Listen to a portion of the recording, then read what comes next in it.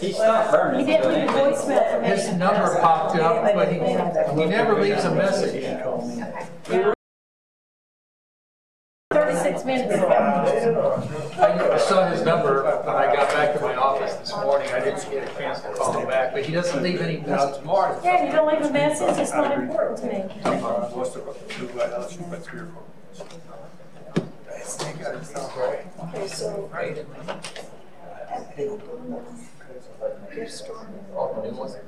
Okay, so. Enjoy the game?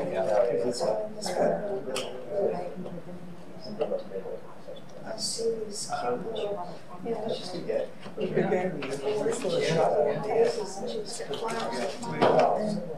Tomorrow, Wednesday.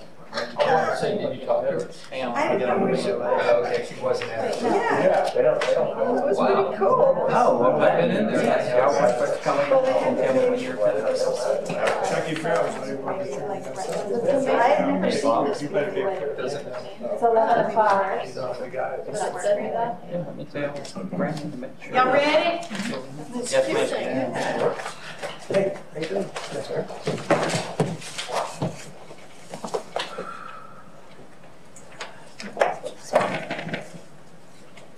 Okay, I'm gonna call this meeting to order and ask everyone to put your phones on vibrate or cut them off, either way. And prayer, meditate in your own way as I say a prayer for the council. Heavenly Father, we come this morning. Thank you, dear God, for this blessed day. Lord, we thank you for all the veterans that we have, that we've honored this weekend, and some folks continue today to honor. Lord, we just thank you for each and every one and for the sacrifices them and their families have made. We ask you to be with us as we go through the town agenda, and be with us as we go about our week to make things happen for our town. It's in your precious and holy name I pray. Amen. Amen. And stand for prayer. I pledge allegiance to the flag of the United States of America and to the republic for which it stands, one nation, under God, indivisible, with liberty and justice for all.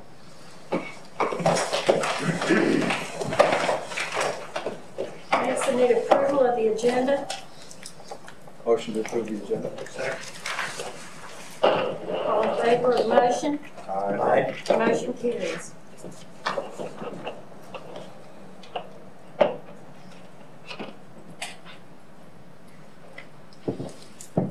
So,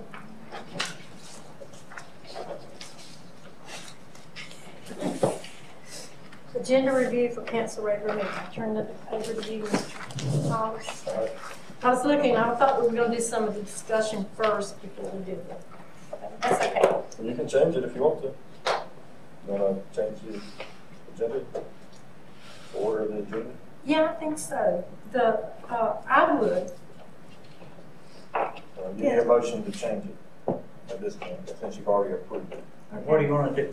I want to go ahead and do the discussion topics first, and then do the agenda review. I'm sorry. I move that we modify. I just didn't notice the change. Modify the agenda to move all the items, discussion topic items, ahead of the agenda review for council regular meeting, making them 5, discussion topics 5, and numbered appropriately. Second. Okay, all in favor of the motion? Aye. Motion carried. Thank y'all. Okay, so we'll start with the feasibility of establishing a helipad in Leland, presented by Bob Penwell, Transportation Oversight Committee and Planning Board member. I'm going to come out the podium if that's okay. I'm very shy and not used to public speaking. Yeah. So I think I actually know just about everybody here, but I'm Bob Penwell. I'm on the planning board for the town, and I'm a newbie on the transportation oversight, which is why you probably as guests, that's why I got selected to do this. No, it came up in our first meeting. We had kind of a Q&A, think out of the box kind of thing. And I made the recommendation that we give some serious thought to establish a helipad in the town of Leland.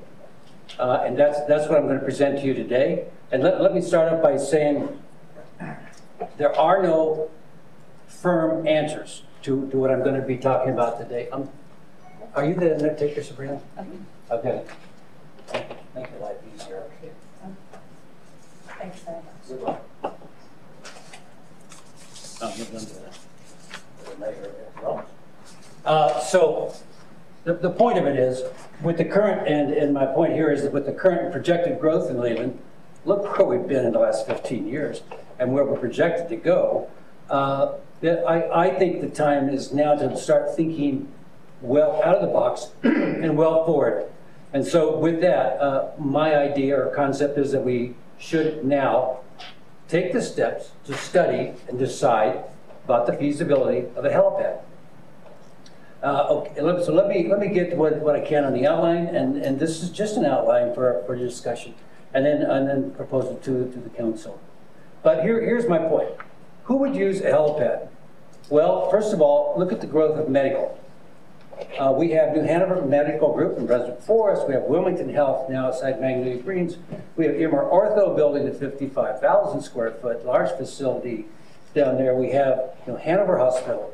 We have Brunswick Hospital. The number of air evacuations going to Duke and to Raleigh-Durham now is increasing every year. More and more people are using Helivac for medical purposes, and more people are now actually carrying out the insurances to do that. The reason I didn't before was because it was exorbitantly expensive. But as we go forward, those numbers are going to start coming down, and in my opinion, I think that's going to increase. I probably should preface by the fact that in my first life, I was a Army officer. I was in Army aviation. I flew helicopters for 18 years. Was also an aircraft maintenance officer and a test pilot for the CH-47 Chinooks, the big ones, and all the smaller ones as well. So if I get a little excited when I talk about this, you'll know. And if I jump up and down, it's because that's what I'm used to doing. Okay. So just the medical alone is up to 5 or 6 users. And don't think what's just on this side of the river. Think about the evacuation that comes from other places, because that's the advantage of helicopter transportation. The military, lo and behold, the Coast Guard has a helicopter. And they use that to go offshore. And guess where it's currently staged? Elizabethtown. It's not on the coast. You do not want to forward stage rotary wing helipads at the point of use. That's just wasted blade and flight time. You put them out at a point where they can easily get back to where you're going, such as to the hospital, and from there, stay on the aircraft you're using, and that's how you plan health, mobility, and strategic planning for rotary wing assets.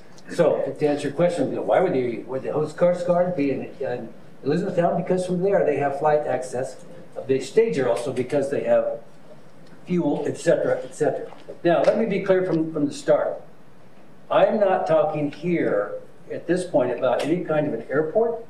I'm talking about a concrete, this studies, I've got all kinds of studies to show, but about a helipad, unmanned, lighted, with road access, not to be manned by any kind of tower. Typically, that control will take care of its place, and I'll get to that. So there'll probably be possible military uses. Law enforcement. We have the Brunswick County Sheriff. They have their assets. We have Sable out of Wilmington. They move from place to place to place with the need guys. We have state highway patrols. They use more and more are using the helipad or helicopter budget. We have Leland and other local polices that occasionally have blade time that they can get for needs. And I think in the future we'll probably get more of that. Civil users. Possible airport to and from transport. Now this is down the road a ways. Right now, not many people would get a helicopter to go down to Myrtle Beach or to Raleigh-Durham, but they might if it was available and the price become proper. You have WWAY-TV. They occasionally use rotary wing. You have other industrial opportunities. And in my opinion, to have that asset available would be a big asset for this town to sell our location for industry. I think from what I've we have, it's hard to get over, is that to get to the port, you have to cross the bridge. to get into I-40 and the other places. It's just one more option we can offer. Is that you can have rotary transport here if need be. Now, you're talking about, that opens up to chemical companies, pharmaceuticals, et cetera, et cetera. They do a lot of distribution that way. And it gives us, just another opportunity to have. So we have those. We also have electrical power providers. And as you all know, that's the way they check all the lines anymore. The old linemen are no longer walking down the weeds. You see the helicopter flying low, and he's transmitting back to a local station, and that's the way all the power lines not only check but maintain these days. So those are a list of what I would see would be the possible users. Obviously, the reason we want to identify the potential users is it would be, at least my attempt, to talk to those users and perhaps see if they would be willing to also invest in such a property. So what are we talking about then? I'm talking about a lighted, again, but uncontrolled concrete helipad. Kind of considerations we need to look at, and there are many legal and FAA-approved options available, but typically for an unmanned one, it's typically concrete, so you don't have to worry about foreign object damage and so on. Lighted, and those are all approved lights. It's just a matter of purchasing and installing them. We do need road and emergency vehicle access, so we have to give that some consideration. We have to get the FAA approval, and we also have to note that we are also in ILM controlled airspace for landing over there, but that's not a problem. Leland happens to be in the downwind leg for the west landing field, but the altitude of the aircraft come in on downwind base final, so they don't really drop altitude until they hit base to final. And I don't think we'd have any problem there at all. If you around 4 o'clock in the afternoon, every afternoon you can see the helicopter coming right over Magnolia Greens where we live, and it's going to the hospital. And then later on, going back to Littleton, get to Whiteville. So there's no problem with controlled airspace. It just has to be known and published, and clearly it would be. The location of where would we put such a helipad? Well, we have several things we'd have to consider. Number one, among other things, what are the prevailing winds here? And that's just a matter of getting up the meteorological data, because that would have some control. Do we have road access? Do we need to get vehicles in to drop-off points and have to be at least a reasonable road? I would think that would be, practical for not only police, law enforcement, ambulance, ambulatory, etc. And bear in mind, and yes, I'm fully aware that if we do that, we're going to have to maintain that road as well. So there are other things. We have to worry about towers, power lines. Mayor Bozeman mentioned, for example, the lot back over there, not far from your office and so on. And that would be good, as long as you're not coming across WWAY's tower. That could be a problem, particularly it's lighted. But we do have to look at all those things and make sure. And we have power lines such as out here. And they're okay, as long as they're a sufficient distance away. And it's even better if they're not in the prevailing takeoff and departure ways. And those will prevail. Would also be a windsock, but typically it's a 30-knot windsock, so that the pilots can see that for themselves. Again, it's uncontrolled, we have no responsibility for it. Cost, always the big hurdle, right, is cost. Property, do we have it? Do we use it? Do we have to purchase it? Lease it? What? Construction, cost. It's a pretty good sized pad, and there are various units. What I'm picturing is what they call an H-pad, which is a large concrete pad. It has a big H on it, which is a helipad, and the H gives you the normal takeoff landing or preferred takeoff landing size, one way or the other way, as opposed to a swastika and some of the other helipad markings, which means everybody on themselves. So, construction, we have lighting to get there. We would need security. I don't think so, but it would depend where it would be. And I don't think it would be anything more from my point of view than perhaps maybe asking our police department to occasionally drive by. It has become a good, barbecue point. Somebody's not dumping trash here, etc. And then, of course, there would be some upkeep. The surrounding area would probably need to be occasionally mowed, trimmed, or whatever. It depends where we are.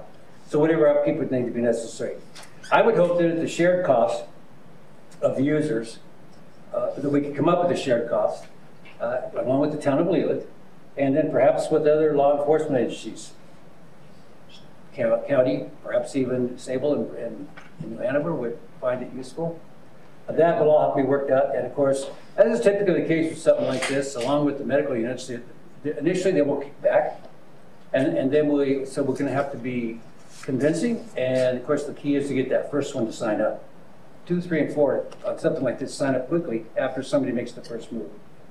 So basically that's the thought that I have and the vision that I have. I just personally think that it would be a real kudo for the town, frankly, that we have an active helipad that can be used for industry and other types of things. Timing, the reason I bring it up now is because, and realizing this is not going to be a 3-month project. This is going to take some time. There's a lot of things to be done here.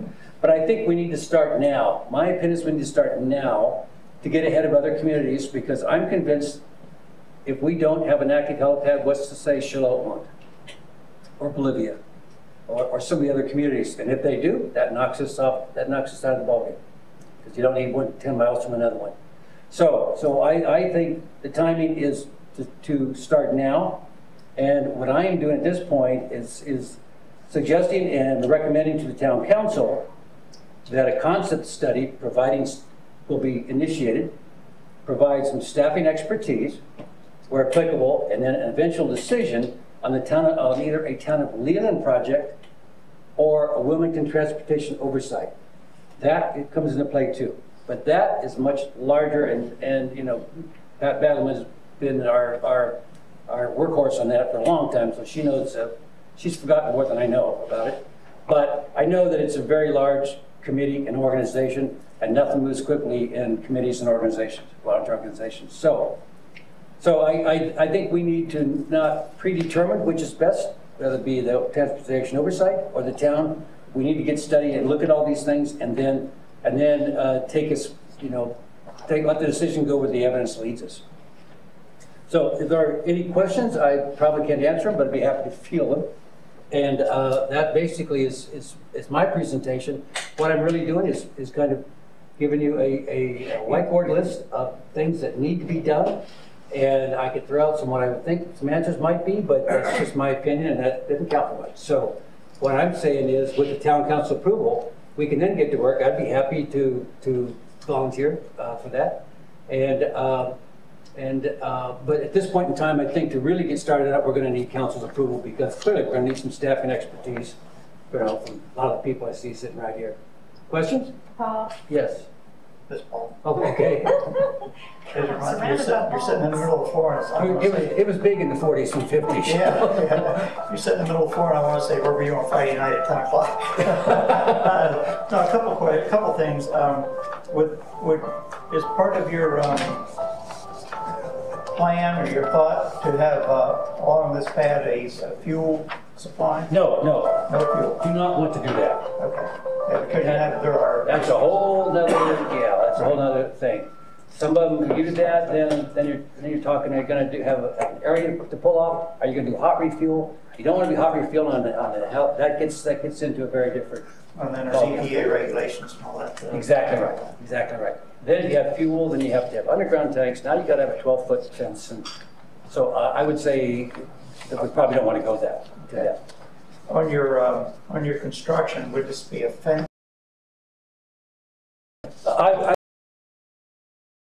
Standard, chain link fence with barbed on it. It's not a requirement to have it, but I'm sure Police Chief James can tell us that's probably a very low cost for what it would add, because you come into the land and you can't believe the number of people somebody wants to come out and take a picture, and it's just not good. So I would say, yeah, and truly, as we all know, high school beer party on a concrete pad, why not? We can dance with everything, right? So yeah, we'd have to take some common sense security. You mentioned you mentioned 10-mile radius. How does that? I'm sorry? You mentioned 10-mile radius. You said something about, if somebody else.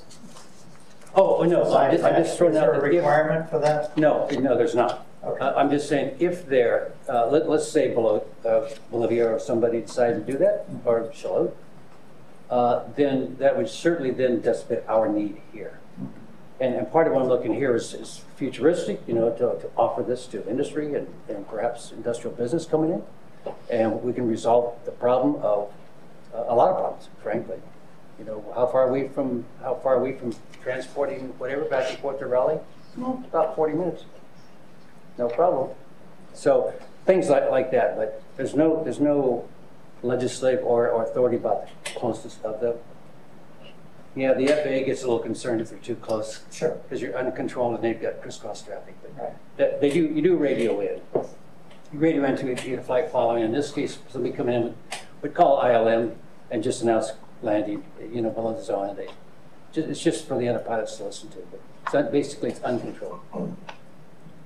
With part of your outreach to possible users,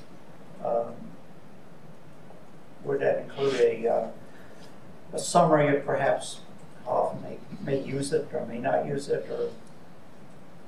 Yeah, I think so. I mean, I think it's part of the homework we have to do yet is you know, do some you know, cracking on the knuckles and trying to figure this out. Right. And then run some initial meetings with some of the potential users, find out their point of interest, what their concerns are, what their possible needs are, and then when we find the hot button or two, we follow it. I mean, we push that one first. And like I said, typically on something like this, in my experience, is getting the first one or two to sign up is the hard part, and after that, they start going, oh, what the heck, you know? And basically, the big thing for I don't know really even at this point in time know if there would be a need to have a financial charge for upkeep, if we could get contribution for the development, you know, and the installation and so on. I don't think the upkeep would actually be that bad. That probably we would have enough gain out of it. But that's not my decision. That's up to y'all. What about liability? Like insured? As long as we're within the FAA specs, you know, space and specs, then I don't think we have any liabilities for that. It's uncontrolled. It's published as an uncontrolled helipad. So that means, you know, you're coming in at your own permission. We would make sure that we do meet, you know, all the requirements, clearances, and like I said, high lines, towers, and so on, and make sure those are clear. And if not, that landing charts would be published that picks those things out. Would this be more of an item, public safety item, like where the police and EMS would be involved?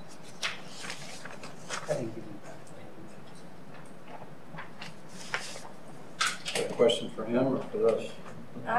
For anybody. Chief, what do you think? Well, I mean, I don't, we're part of the Sable system now. We pay into that every year.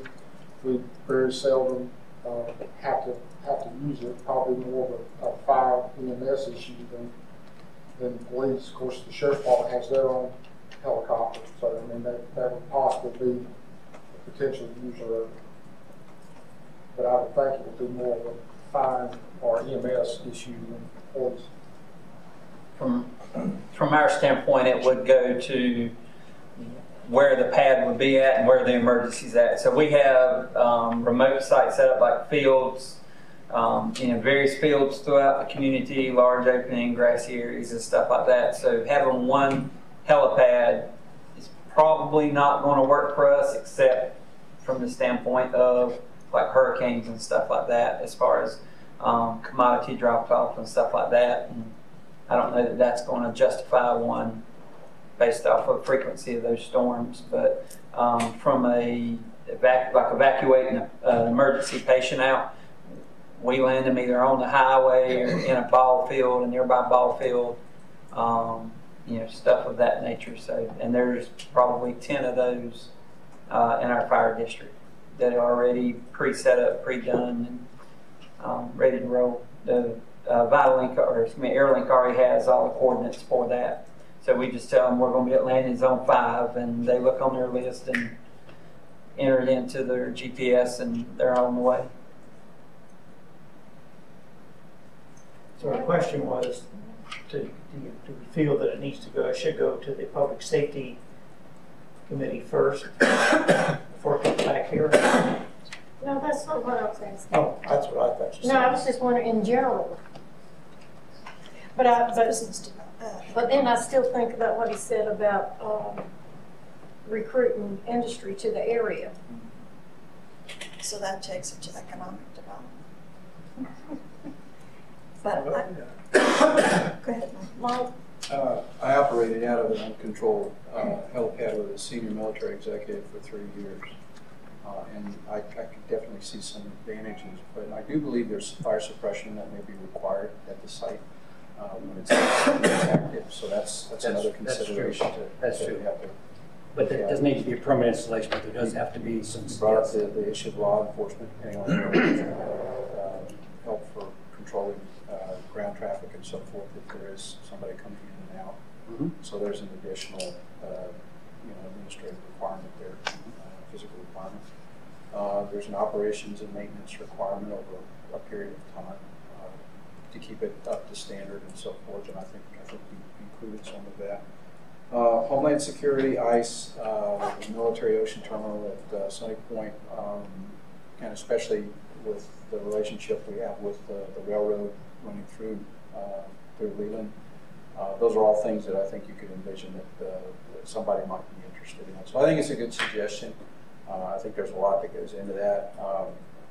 Honestly, I think a cost-benefit analysis would probably help to determine the validity of it for us. I can see some advantages, obviously some advantages to us in many different ways. Mike,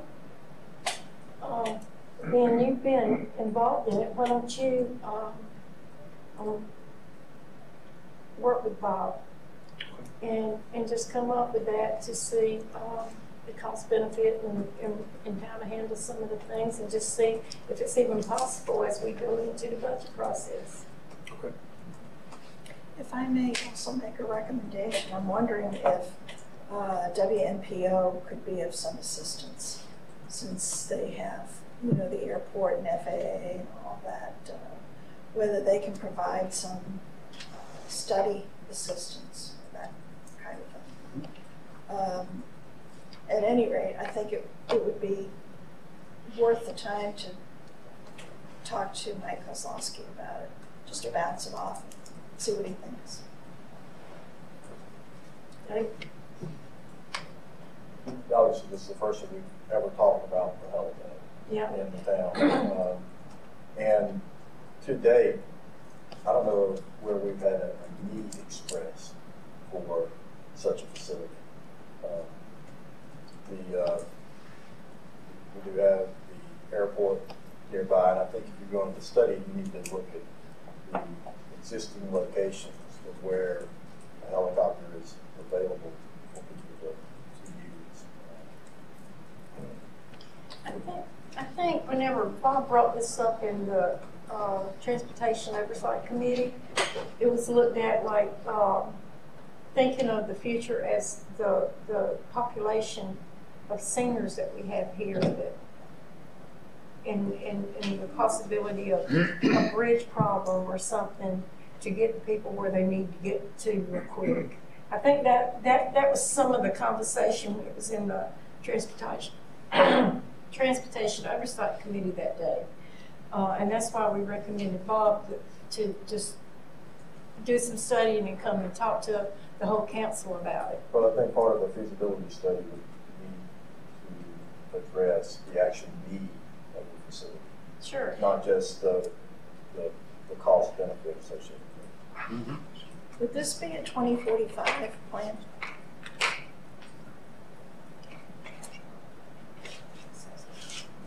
I mean, that's more the timeline we're probably envisioning. I can tell you it's not been addressed in the 2045 I know. transportation plan. Yeah, but I'm wondering if they might want to have it. I think with as many medical facilities that we're getting, they built one in Brunswick for us now. And I was talking to a developer yesterday who says he anticipates more, although he doesn't feel that we need a whole lot more, but he anticipates more medical facilities coming in. I'm kind of like looking into the future. We don't, I wouldn't say we need one now, but for future planning. I'm kind of in favor of doing a study, but I would also like to see the boards go back to economic development and to public safety and address it with them and give them a heads up of, what's kind of being looked at.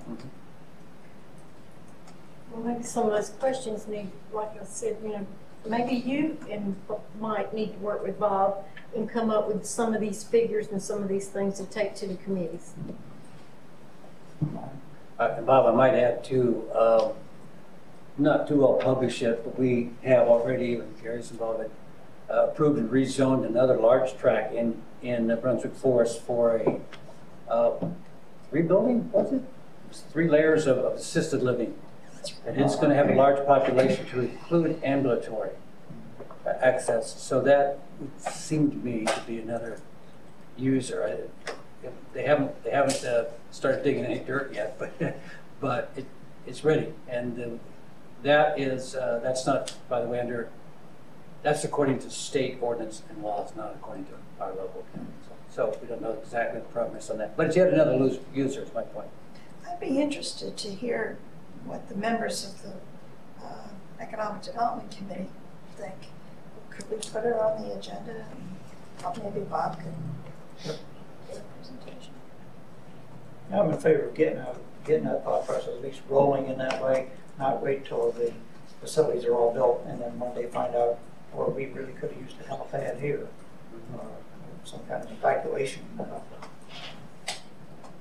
system. Well, if I could, there actually is a 120-bed hospital here in Reland, or adjacent to Reland proper, so that's another medical facility that probably ought, at least if you're listing medical facilities, add to it.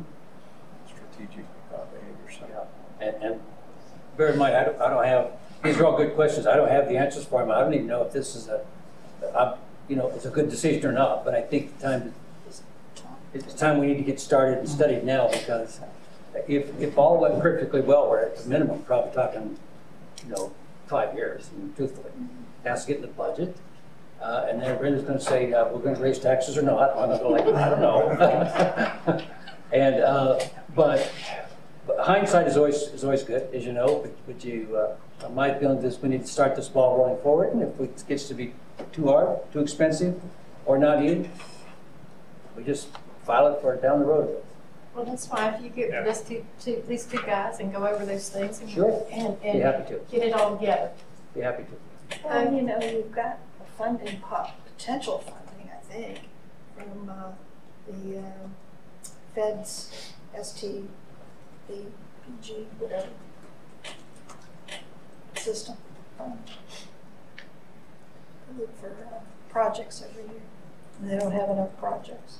So we don't want to lose the money that we've been getting from the federal government. So this might be an idea they might be interested in. Okay. Letting us do. All right. Well, Bob and Mike. Okay. Well, I would agree with Bob. We need to work with the committee. So this is not something that I would envision that. But you got to have everything to take to them. The 3 of us could sit down and come up with everything we need to do. I think we probably need to work, like you said, through each committee, get a recommendation from the Transportation Oversight Committee, a recommendation from the Planning Board, and a recommendation from Economic Development. And I think we can maybe pick up some additional things there as well. Oh, yeah, sure. Yeah, I don't think we need to have a lot of information for the cost and users and all that kind of stuff. A lot.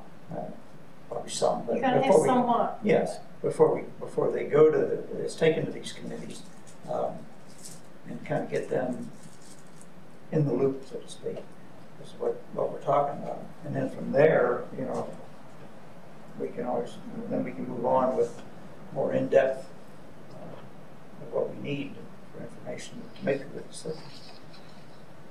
Okay. Oh, will you further get at it? Okay. Thank you, Bob. You're free to go. Okay. Just don't leave town. And next is Brunswick County Public Utilities.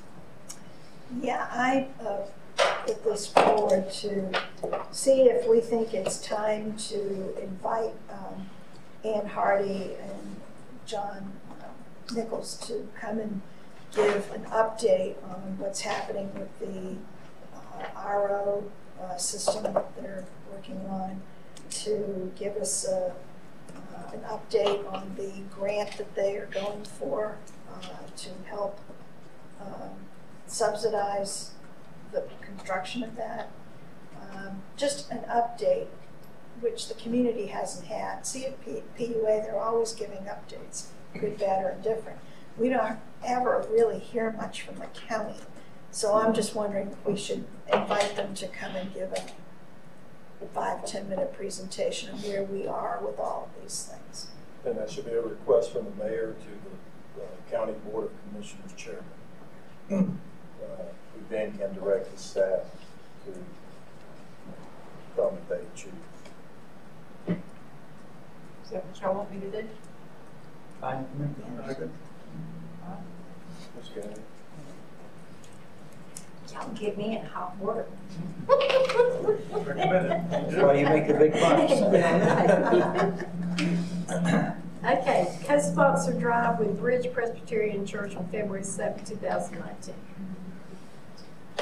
Yes, Mayor and Council, so the Bridge Presbyterian Church would be so kind as to co-host this event again. We usually have it here twice a year. So we're looking at February 7th. So it's like your consensus there. That was something that we still want to continue to do. I have no problem with it. We do it downstairs, right? That's correct. I think it's just good for the community. And they always seem to have a really good turnout. So, thank you. Okay. And if you'll let Clyde know that. Yes, ma'am. Okay. Post-Hurricane Florence, housing shelter. I was asking for an update on these items from the staff.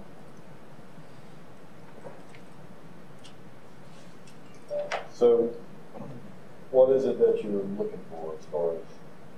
Well, where do we stand with the 44 homeowners from Stony Creek? Do they have a place to live? Where are they staying?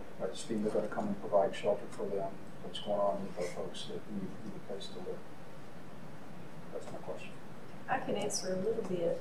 I know that the majority have gotten apartments they're renting because some of them does not want to rebuild, but they don't know what they can do yet and what they can't do. They don't know what they can or cannot do. So they've rented apartments. Some of them said they're definitely not going to build back, so they've rented apartments. And there's some that they got a real good deal on some campers from someplace in Calabash that offered to buy back the campers when they don't need them anymore. And it pretty much, and some of them are staying with family. Well, I think it would behoove us to get a better handle on this. We're starting to hear about this in the news. It was reported on Port City this morning that people are asking for a buyout. I'd be interested to know who's asking for the buyout. You know, who's Most of them. Okay. Well, I'd like to get beyond the generality of it, and why don't we look at the addresses so we have an idea of what those folks are doing and what their need is? I can update you on that, Okay. Mr. Callahan. We're currently, what you're talking about there is the hazard mitigation program. So there's two kind of main pots of money that come down from FEMA in disasters like this. The first one's the public assistance. That's the pot of money that comes down from FEMA that we'll use for our debris removal and those types of things, and any damage to structures that we have. Now in the town, this kind of jumps down to your status of infrastructure and Leland question. We really didn't have a lot of damage to buildings and structures. We can talk a little, Gladys can talk a little bit about what we did have here in a moment. But that is kind of that pot of funding. The other pot of funding is this hazard mitigation grant. So that is a federally, it's a program that comes down from FEMA. and it's administered through North Carolina Emergency Management. So North Carolina Emergency Management works with the local jurisdictions to develop a plan for how to address that. So Missy and I have had some conversations with folks with State Emergency Management. We just last week got assigned our local coordinator for our area, and they're going to have a meeting tomorrow in Lumberton for our region, where we're going to go and learn more about these programs and what these take to do these types of things. In the meantime, we've been put out to the folks in Stony Creek, the neighbors. There is an application that comes from North Carolina Emergency Management that just allows them to get some basic information about these folks, what their status is as far as the damage to their home, what the status is as far as their current status of their insurance, whether they had insurance, whether they didn't have insurance, whether they've applied with FEMA for assistance, what type of assistance that they may have received. It is a lot of that information gathering that you're talking about. We have a spreadsheet currently that we're working on that's got all the different folks that were affected by this, all their contact information, and then as we get those applications in, we'll start compiling those applications in a way that kind of the state recommends to kind of get a better idea of what this request is. The request of those people is largely buyout. So a buyout program within the town can take a number of different ways depending on what the different qualifications are. So it really is like they're still kind of, the state and FEMA kind of are still developing the rules and regulations for what this buyout program might look like. So we don't have a defined plan. It's a little bit frustrating for us because it's kind of one of these, it's almost like an unfunded mandate kind of thing. It's kind of like, okay, well, you're going to administer this program locally here town, and then we say, okay, well, how do we administer it? And they're like, oh, we're still working on that. So it's a little bit frustrating. I see how people in the community can get frustrated, but as to this point, we've done what our steps are that we need to do, and that is go ahead, have these discussions with the homeowners, start gathering their information, getting their applications. We're going to learn more tomorrow when we're up there, hopefully, and we'll be able by the end of this week to provide some more information to those homeowners to know what their future options may be for that. Now, that being said, there's going to be a big decision for you guys as a board to come forward, because these hazard mitigation funds, somebody has to front the money for any kind of buyout that you're talking about. So if you look at, if we were to buy out all of the properties just based on their market value right now, that's $11 million. Obviously, we don't have $11 million sitting there in the bank account just to buy these folks out, and that in a perfect world, that's what they would want. The citizens that were affected would want. But that being said, there's going to be different kinds of criteria that are going to be developed as to who may be offered a buyout, who may not be offered a buyout, whether we're going to do buyouts at all. Another question on this, because we have that high dollar value, is this something that we work with the county on? Are they interested in doing this? And we've had some conversations with them. To this point, they haven't committed fully to doing or not doing it, but they're kind of leaning towards probably not, is the instance that we've got from them. So we still have to have some conversations there with the county, see what their intentions are. We'll continue to pursue this. We'll bring that information back to you as we learn more about what this potential mitigation could be. That may be in your meeting next month. It may be in a special meeting at some point where we can go this, because there are going to be some decisions that we're going to have to make. So I guess that's kind of the update on the buyout and the hazard mitigation. Do we have any historical information on what other areas of the country have, cities have done under these circumstances? Yeah, I mean, it's not, it happens all over the country. It happens all the time. And I think that, that's one of the things we're trying to learn more information about. I believe inland around the Lumberton area, they have done some more recent buyouts, so we'll look to see what they've done. They did give us the name of somebody up in Eatonton or somewhere up in the northeastern part of North Carolina, a county up there who has some recent experience within the last year of doing some buyouts. I'm sure you've seen one of the things that's been in the news is, well, they got all this money from Matthew, but they haven't spent any of it or gotten any of that done. So really, there hasn't been, to our knowledge, any real movement on buyouts from the Hurricane Matthew, but there was back in Florence. So we can kind of look and see what they did at that point in time to see kind of where we may stand in the world on buyouts. But it is not unprecedented. Well, the Port City Daily, I think the headline said something like Leland is backing the buyout, which sort of implies that we got it. Well, yeah, I mean, it's kind of an unfortunate way to do it, but I think what we are backing, and from the previous interest that this board has said, is for us to explore that and to look into this and see what we can do and what our options will be. There will be a point where we bring this back to you guys and we have to make a decision on whether or not it's something that we want to do, but until we know the dollars and cents of it, that's not a commitment. This isn't an easy fix. And I did arrange for Rouser to meet with them, and he met with them, and he brought in some FEMA representatives, and that was going to be working one-on-one with some of them. The access to federal and state reimbursement, is that covered under the Public Assistance Hazard Mitigation That's correct. Program? Okay. Where do we stand with the debris pickup? So to date, we're about 85% complete with debris pickup within the town of Leland. The contractors are estimating at this point in time that they should be done by the end of the month with all the debris pickup. I met with them on site at the debris site here just off of Virgin Diamond not Friday, the Friday before that. 98,000 cubic yards of vegetative debris has run through that site as of that date.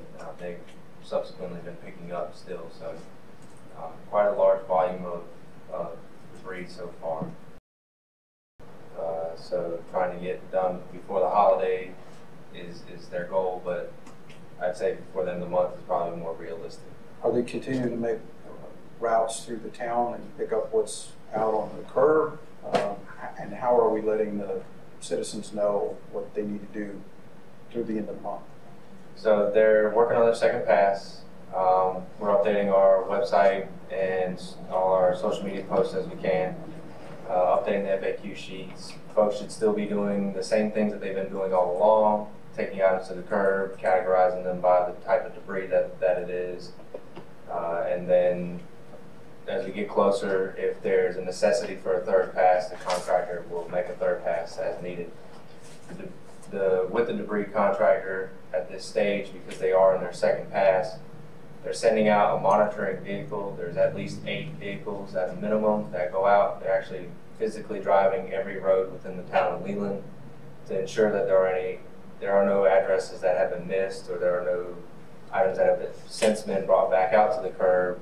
They're cataloging all those addresses, communicating that to the debris contractor, and then sending the vehicles out in that capacity. It's a little bit more efficient for a small car to go through than it is for the large truck. So that's a secondary measure they're doing to make sure nothing is missed.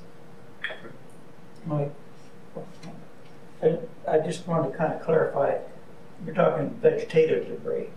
All debris, whether it be so vegetative, C&D, electronic, white goods. Okay.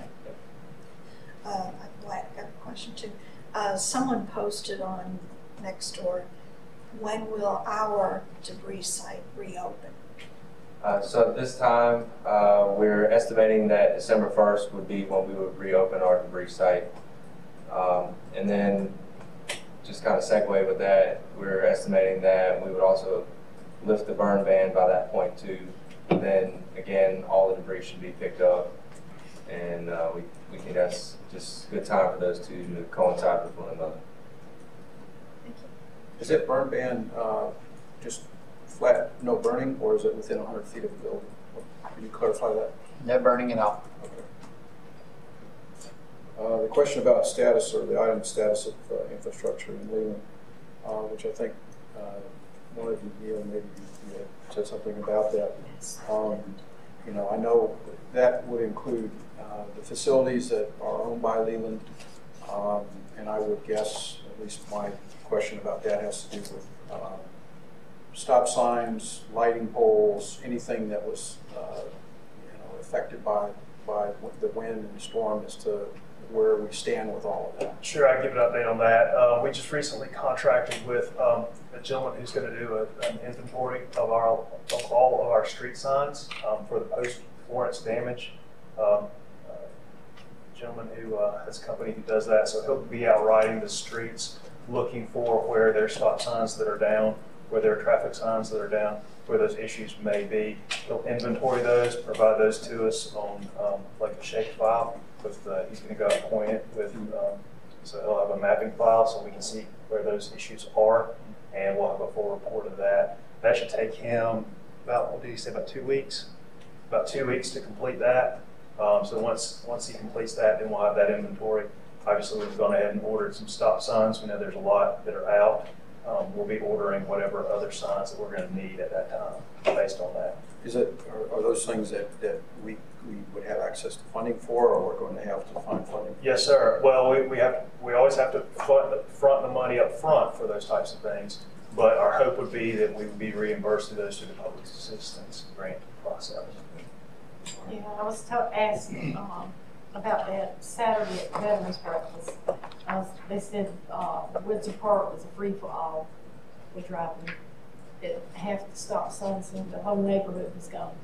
Yeah, they're not gone probably. They're probably in somebody's garage. That's what tends to happen in these situations. But that is, that's a good lesson learned for us because we don't normally keep a whole lot of stock in those things at the shop. So that's something that staff is looking into, how we prepare for future events and things like that when we do have needs for stop signs, yield signs, all those types of things that we're going to need. But we do have an inventory going on right now. Right now, we're working on building a lot of our data up, particularly that goes for our infrastructure. That's something that Mr. Lockme's initiated with this contract. Not only is this contract going to do just the storm issues, but it's also going to have a sidewalk inventory. It's also going to have a street, some other just general signage inventory that we have there. So we're working on building our data up because frankly right now we don't have a lot of that information there available. And I was supposed to give a message. Mr. Sue said the Sioux Circle sign was by the swing in his yard, that we could pick it up at any time. Okay. And Go ahead. I have a question. Brunswick Forest Parkway, is there a way to put up some sort of a directional sign to indicate that there is a turn into the retail area before you get to the main roadway that everybody uses to get into the retail area? When you're coming from Low Country and then on to Brunswick Forest Parkway to go to the medical center, if you don't know where that turn is, you can go right past it. It's a tricky turn, I think, for newbies. We can look into that. One thing, if I might, Neil, I think folks need to understand that your reimbursement from FEMA may not be 100% of the cost. That's right. Absolutely. I think last thing I heard was like 85% or 80%, something like that. So, FEMA's not the 100% answer, but it eases the pain. Yeah, and that's the reason, and this is part of the reason why we like to keep a healthy fund balance in the town. These are the exact issues where I was reading something about Pender County last week. Their fund balance is $900,000 at the current moment, based on all the expenses that they have. Now they're going to get reimbursed for a lot of that, but right now they were looking at some of the debris pickup issues on unpaved roads and things, and you get to a point where hey, you have to make some tough decisions on what you can and cannot do. As far as our costs thus far, we anticipate our debris is going to be just around $1 million. And that's a lot of money, and hopefully we'll be reimbursed mostly for that, but we'll go through the process to do those things. Maybe I think too, Scotland brought up about Brunswick Forest. I've noticed myself, the arrows, the painting of the arrows and stuff like that on the road are real fading. And just the other day, a car was going the wrong way. Came out, and instead of being on the left lane to come back to 17, they were the first lane. But the lanes were, worn out. I did that at the mall the other day. That's the one I saw that car. I looked familiar. I have one more question too. On the Waterford repaving, I know we're not done, but I just want to, for my own information, there are certain spots that look like they haven't been touched at all. So I just... We'll bring that up in old new business. Oh, okay. We're going to talk about infrastructure. So. Yeah, well, this was mostly from the hurricane stuff. Okay. The last time I had a question about was post-flooding issues, where we stand with studies and evaluations and assessments and that kind of thing. Sure. So I take that a little bit. At the last meeting, council instructed staff to send a letter. And so we sent a letter to the gentleman who's the head of the North Carolina Floodplain Management, asking him to study this area in particular. We've not heard a response from him, formal or informal. We'll follow up with him with a phone call this week and see how they're planning to handle our request. So that really is where we are on that. We've produced some maps. I've asked our planning staff has prepared a couple maps that they're just kind of working on, looking at the 500-year floodplain, looking at different elevations for this storm event. I believe it was 16.5-foot elevation was what we were looking at. Some historical data on that, but really we're just kind of digging into that right now. Yeah, if you can locate other hurricane impacts, Floyd, whatever, that gives us an idea of what happened with the water here in Leland. That's right, and that's what we've asked the State Floodplain Management to do, and we'll continue to pursue that.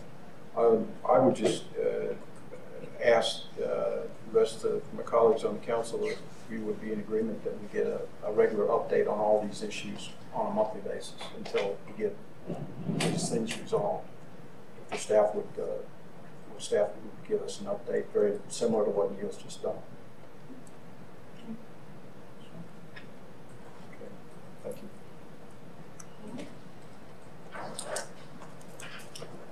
So that's the board. We will go ahead and provide that for you on a monthly basis. Okay. Thank you. Strategic planning for housing. I brought this issue up. I had the opportunity to attend the North Carolina Housing Coalition annual conference up in Raleigh a couple of weeks ago. I know we've been back and forth on housing issues. I think the thing that I would like to propose that we consider during the budget process is establishing a housing services service.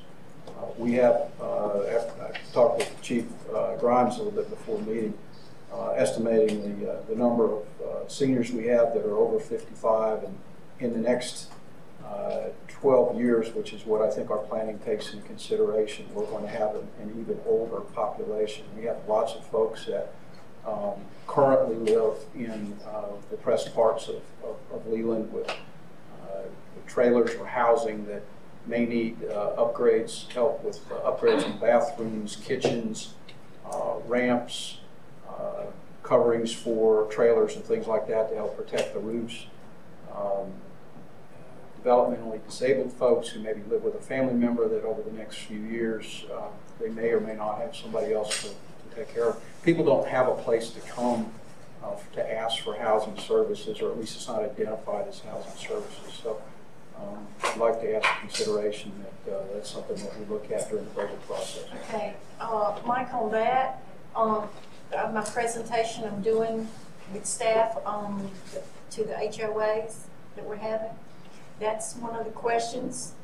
And the staff is going to compile all these and bring them to us at our budget meeting to see how people feel about certain things. So those kind of services. I think we got 17 questions or something like that we've asked to see if they're really, if they think it's a need, are they willing for us to increase taxes to do some of the things that has been requested. Okay. There are opportunities, I've mentioned this before, for the town to partner with the Housing Finance Agency at the state level and Habitat for Humanity and other organizations to where we could receive matching funds if we were to do something like that. I've not seen a copy of that, so if staff can give me a copy of those questions that have been asked to HOA. Sure. Has your HOA had theirs yet? Ashwood has. I was not available for it. I think we had a meeting at the same time, or I was either out of town or one or the other. Okay. All right. Recognition of Strategic Behavior Center's 10th anniversary. I just wanted to ask, I was asked on your behalf to attend their anniversary a couple of weeks ago. And it is such a phenomenal story that I think it's something that, that would be beneficial to highlight with some form of recognition for them. This is a company that started here in the Leland area.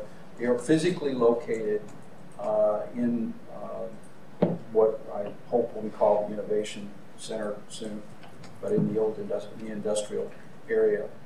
But this is a company that provides services to folks here in Leland and throughout the county, and in some cases throughout the region.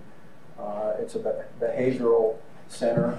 It's a 120-bed hospital. I'm sure some of you know about this. Some of you may not know we have a 120-bed hospital here in the area that provides services to folks that are typically have behavioral issues that are under the age of 18, and also for folks that are elderly, that have issues with related to dementia and behavioral problems.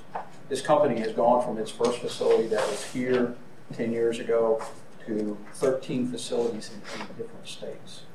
They're currently headquartered in Tennessee, but they have a lot of senior headquarters type staff that are here, and it's a pretty amazing story of how they've been able to provide these services. So I'd just love to see us recognize them for their success. Okay. Who wants to prepare a proclamation? Yeah, just prepare one for me to sign and give to them. Do that for Thursday night. I know y'all are overworked like crazy. It depends on if y'all can get the time to do it. Okay. We can't go out. I just hate to keep putting more work on you guys whenever y'all are still in recovery from the hurricane. Can you let Jacob know? All right, flood and study. I think Neil covered touched base on that already. some of that, where we are with that. And the stormwater compliance. I know there was some letters that were sent that you Yeah. signed on that. Have we heard anything back yet? Yeah, you're correct. We haven't heard anything back. Okay. Again, if you could just give us an update on a regular basis about whether you're getting a response from them or not. Well, the response should come to me, and when it does, I'll make sure everybody gets a Okay. copy. Thank you. Update on Cheesecake Fair benefits. I asked that this be added. We've committed $20,000, I believe, to this program over 2 years. And I haven't heard or seen an update on that in a while. I was just wondering if we could get a little bit of feedback on where that stands. I can reach out to Natalie. To my knowledge, they have not sent out any updates for months. So frankly, I'm not sure we've been tracking anything at this point, but I'll certainly reach out to her and report. If you would, if you could give us, come back to us with what we anticipate those benefits either have been or can be for the town, that would be helpful. What I may even ask her to do is come back and speak to you all. You recall she spoke several months ago in the council. Right. Maybe ask her to come back and give us an update. Right, thank you. Town facilities, Parks and Recreation Building, Magnolia House.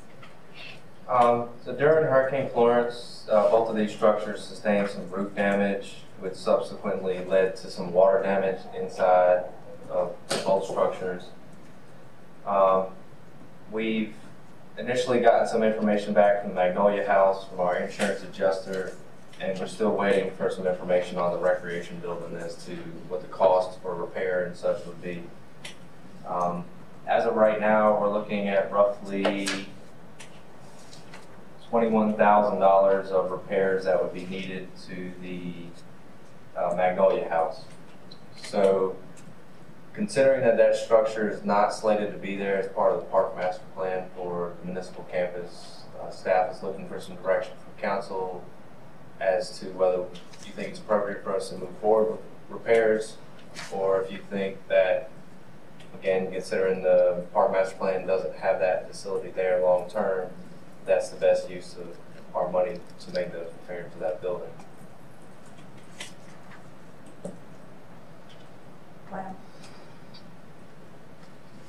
How many years are we out from having the park plan executed? Update council on the Friends of the Library group. Yeah. Where they moved out. Correct. So we do want to be aware that there's a tenant in there currently. So the Friends of the Library currently use the building. They hold a monthly book sale. As of now, they've taken all their books out. They're using a satellite office for the time being. They would like to stay there long term. Their contract has them where they pay a $1 lease per year to us for use of the building. Again, their intent would be, if they could, to continue to use the facility. In my conversations with Jenny, as the president of the Friends, she knows that the park master plan doesn't have them there as a long-term plan. So they're aware of that, and they're working to make arrangements to move towards that long-term. We went back and looked at the contract, and Section 6 of the agreement gives either party the right to terminate the lease in the event of damage that results in it being unusable. So if council chooses to do so, we are within our contractual obligation and rights there to exit the agreement there if we decided to. The words that came to me from one of the members there was that she says, in my background and what I see, she said it would not be a good business decision for the town council to redo that building and let them move back in. That came from one of them. I agree as well. I can't see spending money on, if they're already in a temporary place, they're looking for a permanent location. Well, they lost 3/4, I think she said, of their inventory. Mm-hmm. And that's already been removed. Right. They still have their shelving and other items in there, but all the books and everything have been taken out. The roof damage led to water damage in 2 separate rooms, some mold sport. There was some water damage in the hallway that ran down and caused some damage there in the hallway as well, into a closet. So it's not a ton of work, but it's a significant amount that's needed to make those repairs. And I have a question. Is the town liable for any damage that was caused as a result of them being in a lease status in our facility? So our insurance would account for that. Have they filed a claim? They have not. Most of the books that they get are as donation, so there's not a good way to assess the value of all the books that were damaged. But they have not done that, and they have not expressed that they intend to. Mike, normally renters have to get a separate insurance policy. Correct. Do they have that? I'm not, offhand, I'm not aware. Yeah, I understand. Because our insurance will not pay for any of their stuff. That's what I wanted to know. Okay. I would agree with Bob and anybody else that looked at this and said, no, we should go ahead and give them notice if we're going to go ahead and proceed at some point here to demolish the building to be in compliance or follow our master plan. You said you were looking for guidance, I think, didn't you? Correct. So what we would look is if you guys are in consensus that we would not make the repairs of the building, then staff would make the tenant aware, and then from there we would look at how best to go about moving forward with demolition of the property. So we're going to look at demolition as soon as it's possible, not 2-5 years from now. Correct. I would think that would be the most appropriate thing to do. Yeah. Do you see an issue with, you said they had shelving and that kind of stuff in there. Is there an issue with leaving that there on a temporary basis until we decide we're going to tear it down, or they have a place to go with it? What's your feeling on it? It's something I can discuss with the president of the Friends Group and see what they intend to do long term. She had expressed that they have reached out to a couple other organizations who are looking for a permanent place to move towards. But they don't have anything per se at the moment. They are working at a satellite facility. They were able to take the books out. They just didn't have time to get all the shelving structure. So she thinks that they can get the shelving out, then they could be totally out of the facility. Or if we needed to hold for a period of time, that's a possibility for us as well.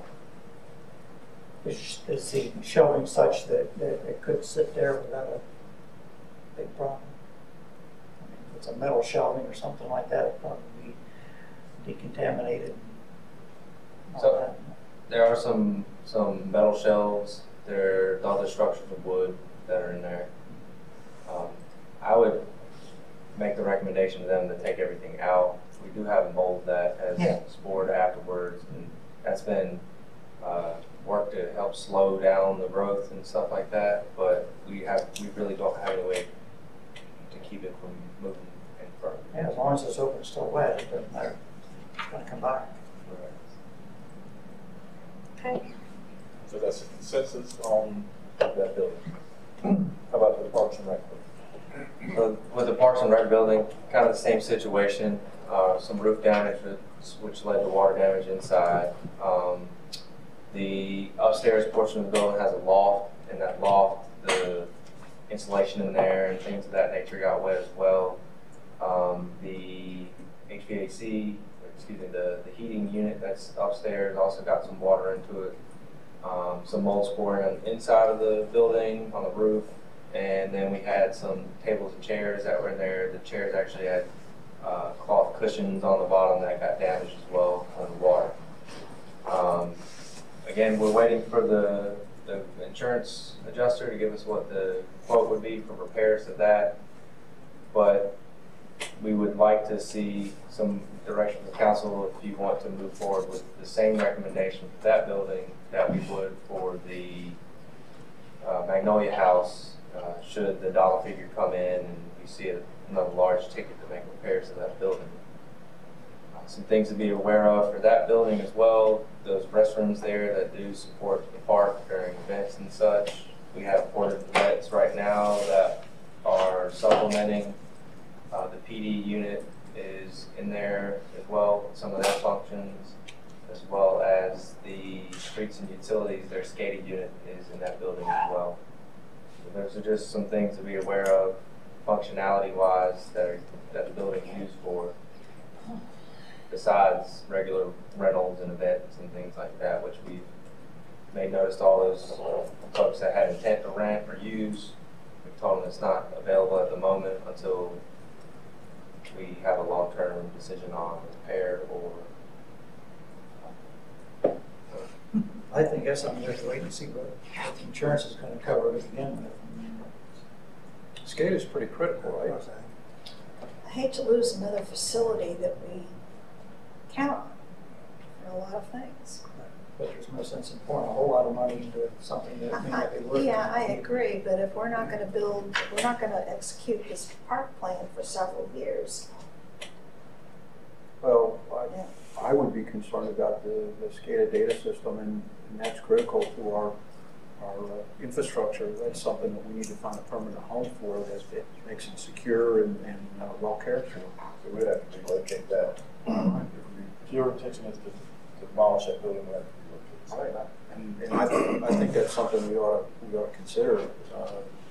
You know, that has a certain value to it physically, and then it provides security for the water system. Yeah. I think long term there was an intent to move. I think we were within a window of time where we're moving to a different way of cataloging that information, Yeah. is that correct? Yes, next month for you, we should have a contract for you for moving off of the current RF radio frequency SCADA system, going to a cellular-based system. So we'll have some more discussions with the contractor about that as to what that means with our current SCADA setup. Is that a cloud system, or we go to a cloud system? For practical purposes, yes, it is a cellular-based system with cellular receivers at the individual lift stations. It does not require the radio frequency. Now, there are some things that you may want some redundancy in that system. Those are all things we'll update as far as that. But we do anticipate that coming to you guys next month for approval of that. So I think at next month we'll have some more information on the SCADA. Does that include in that upgrade or that change consideration of moving it to a more secure facility or a more environmentally sensitive area so they can? That may not be necessary whatsoever. I mean, we may not need that tower. We may not need that. So you could do that function outside of that building, is what you're saying? Yeah. You don't need the building. Okay. The long-term vision with where the rec building stands is for there to be a splash pad and a restroom building associated and shelter associated next to that, where that platform, that building is long-term. So losing the restrooms would hurt in the interim, but there's a long-term goal to replace with a restroom building. If we look at the pros plan that we just recently adopted, it speaks to a lot of this. This was one of their recommendations, was to move forward with the municipal campus master plan as it was presented in October. So McGill and Associates put together that plan of municipal campus, and then gave some costs associated with it. They recommend doing it in phases. The rec building was initially slated to be done in phase 1, and the Magnolia House was slated to be done in phase 2, but those are a little bit fluid. They are quite close to one another. Those items could be adjusted based on the current demand or current need that we see. Does that include the parking lot too? It does. In phase 1? It does. Okay. Something to be aware of. Again, we haven't received the initial cost from the insurance adjuster for that structure, but once we do, we can bring that to you guys and make you aware of what the cost for repair would be. Okay. Thank you. Cultural Arts Center sponsorships.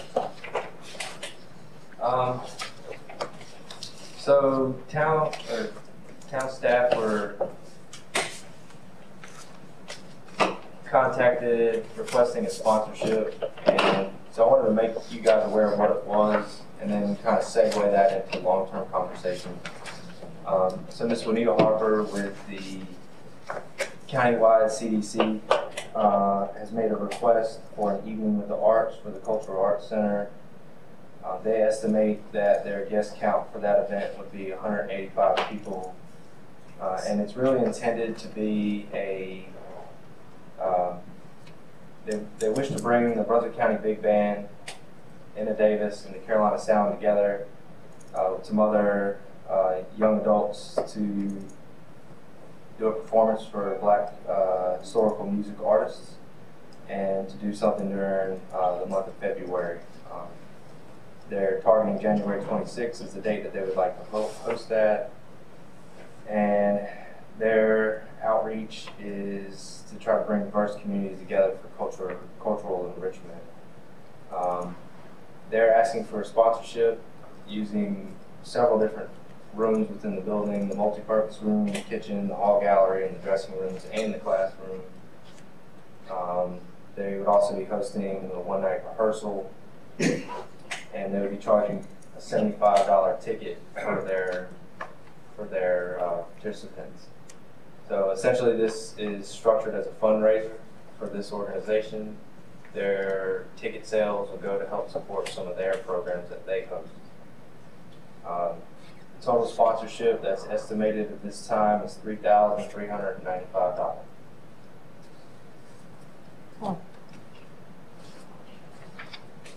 So looking at the sponsorship, the town kind of looked at what the criteria was for what town sponsorships policy currently states. It says that the event shall have a direct financial benefit to the town. The event shall benefit the town's programs, efforts, and initiatives. So considering those items, I don't think that this event does either of those for the town of Leland. That's a lot of money when they're making money. Yeah. Considering if they do sell all 185 seat tickets, $75 a ticket, they're looking at like $13,000 that they would make. And again, the money that they would make would help to support some of their programs. It doesn't help support programs at the Cultural Arts Center. So Not like, Typically, when these come in, we see a copy of those. I don't think we were provided with that. correct. So today I wanted to have more open discussion about it, and if you guys decide that it is a direction that you would like to move, we would have it put on the consent agenda for Thursday night. But considering last month, we brought forward several, and I think this is a good segue into the long term here. We brought forward several sponsorships to you guys last month, and we started looking at the dollar figures for those. And there was a large ticket item that was associated with that we were considering giving away as sponsorship. And considering we want to try to get the Cultural Arts Center to a point where it continues to have better and better cost recovery year after year, I think it might be smart for staff to revise the policies associated with the Cultural Arts Center and sponsorships. As I looked at this item, this more and more looks like a fundraiser. And while we do have criteria in here that speaks to approval or denial of this, it doesn't address fundraisers. And if it's town council's recommendation, we can go back and revise our art centers, or the sponsorship policy to reflect what types of things we should be bringing to you guys for approval. Certainly we want to support different organizations. The high school, I agree with you guys, was something that we should look to support. But outside organizations that have their own funding mechanisms and can stand on their own 2 feet should probably be looked at in a different criteria. So staff would like a recommendation, if you guys are in support, to go back and revise the Cultural Arts Center's policy to try to establish a better criteria for what sponsorships would look like. I think it makes your job easier at the end of the day, and these things just aren't coming in over and over and over again for you guys to have to approve or deny. Agreed. That's a good suggestion, good recommendation.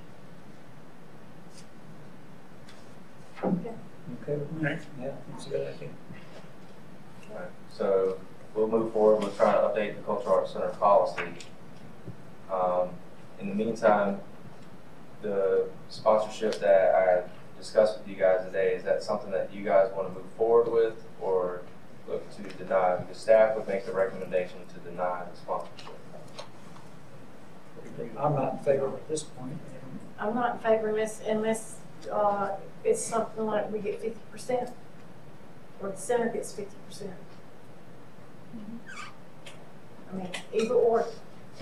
We have to Either no fundraise completely or 50% of the proceeds. Why don't we let them make those recommendations and update, but at this point, deny it based on the impact? Yeah, I'm not willing to just cut and dry like that, no. So staff would need a motion to deny this sponsorship based on the current application. Okay, somebody want to make the motion? Say the name of the organization again. The countywide CDC. Okay. I move that we deny the countywide CDC application for town sponsorship for this event. Second. All in favor of the motion? Aye. Motion carried. All right.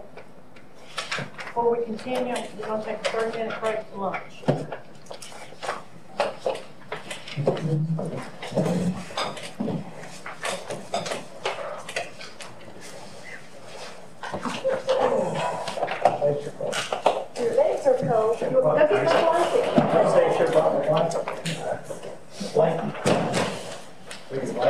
case you left the road. Yeah, I forgot it, yeah, it's named from the back of my couch.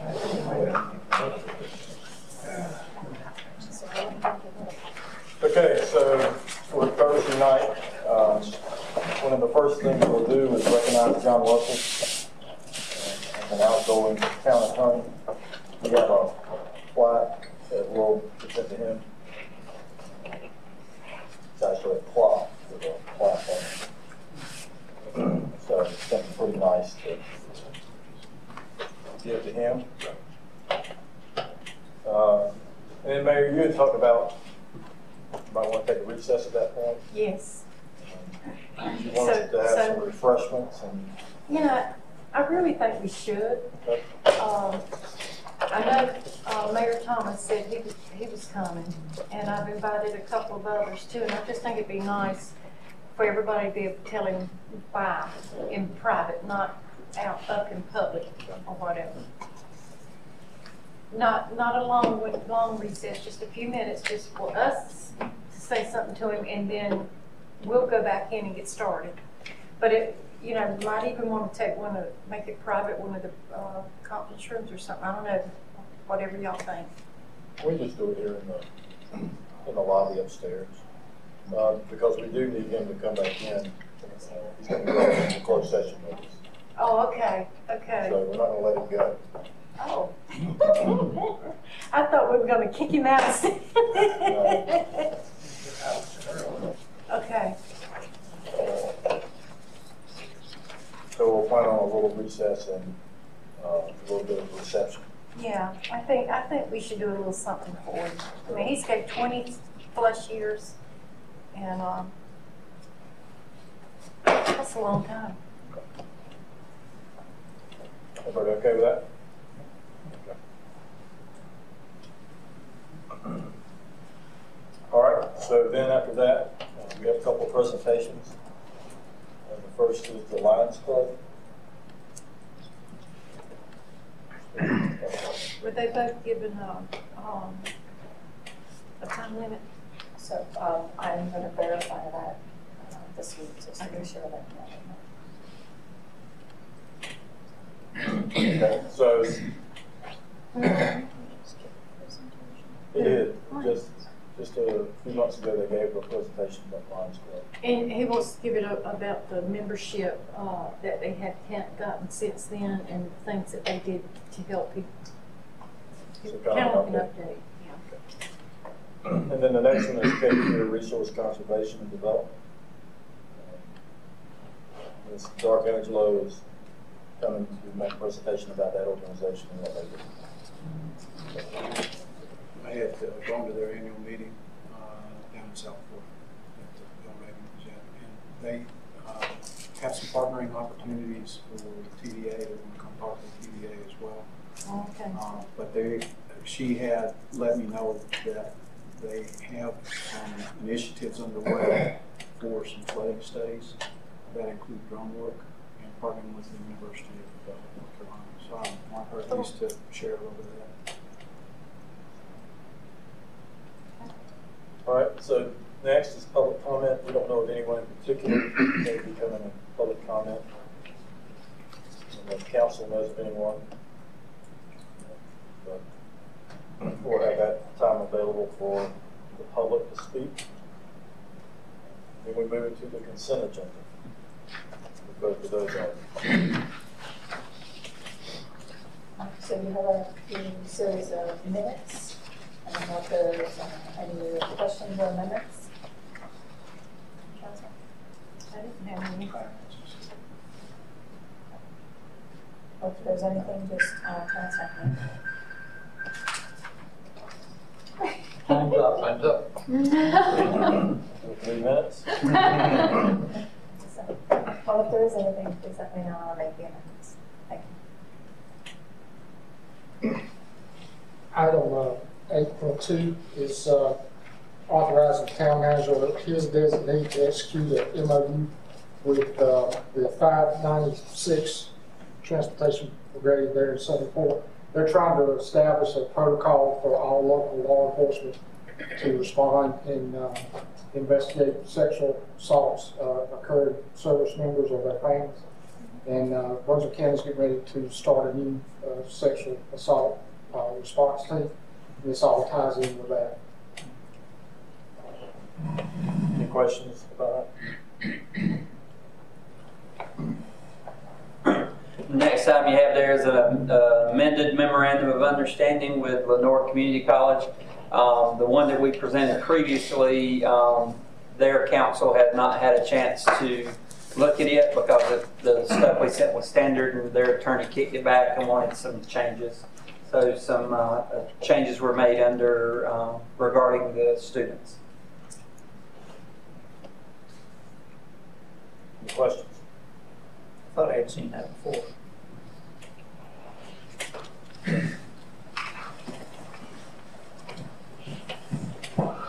Item 8.4 is 3 change orders to SEPI for various projects throughout the town. Resolution R18-471 is a change order 1 to task order 6 for SEPI Engineering for professional services to relocate lift station number 14 in the amount of $20,200. The original design of the lift station was on the west side of the road, and we looked at when some property became available on the east side of the road in order to get the lift station out of the future park. We looked at moving it across the street, and this is the change in surveying and engineering that'll go along with that request. Questions on that? Okay. Resolution 18-472 is for change order number 2 for task order number 9 with SEPI to provide additional services for the inspection and contract administration of the North Gate realignment project. The original contract with SEPI Engineering was for 24 weeks of construction services at approximately 25 hours a week.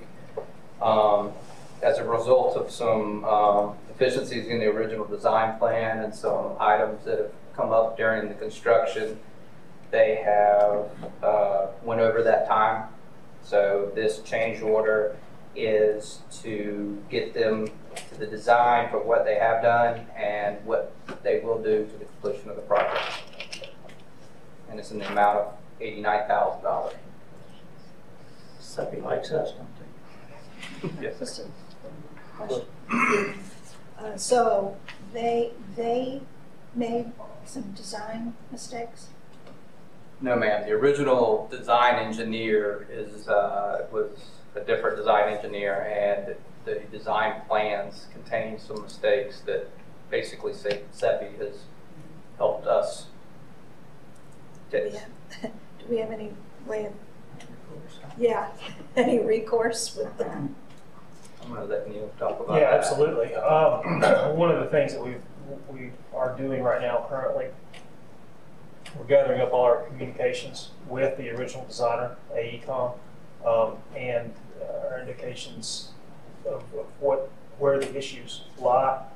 There were some problems with some survey, there were some problems with some design, really just kind of a litany of things that we've identified.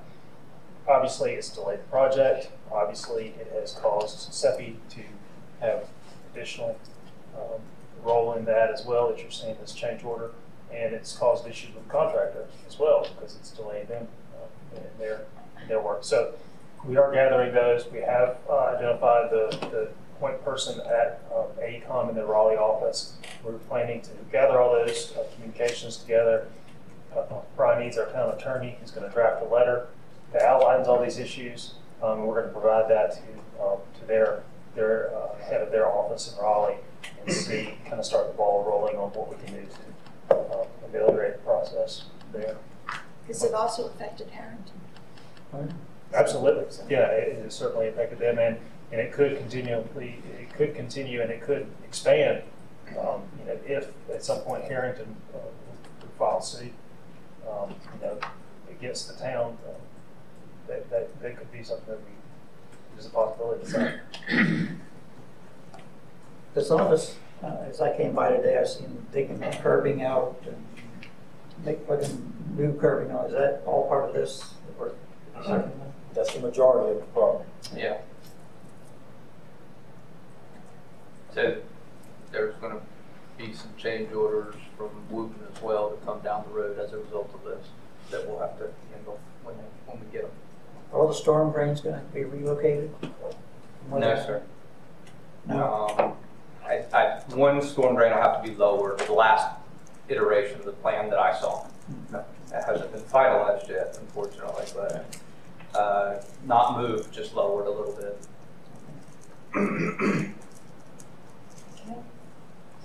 Okay. Resolution 18473 was for change order number 6 for task order number 4 with SEPI Engineering for construction administrative services for the Old Fayetteville Road Lift Station number 10 improvement projects in the amount of $51,497.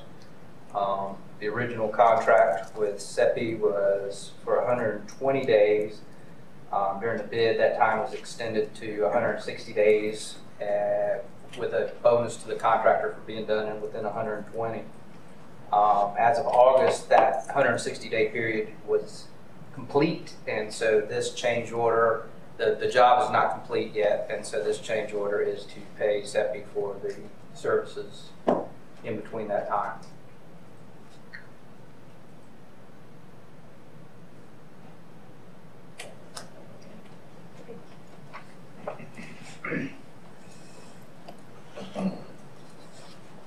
All right, next list there is operation services.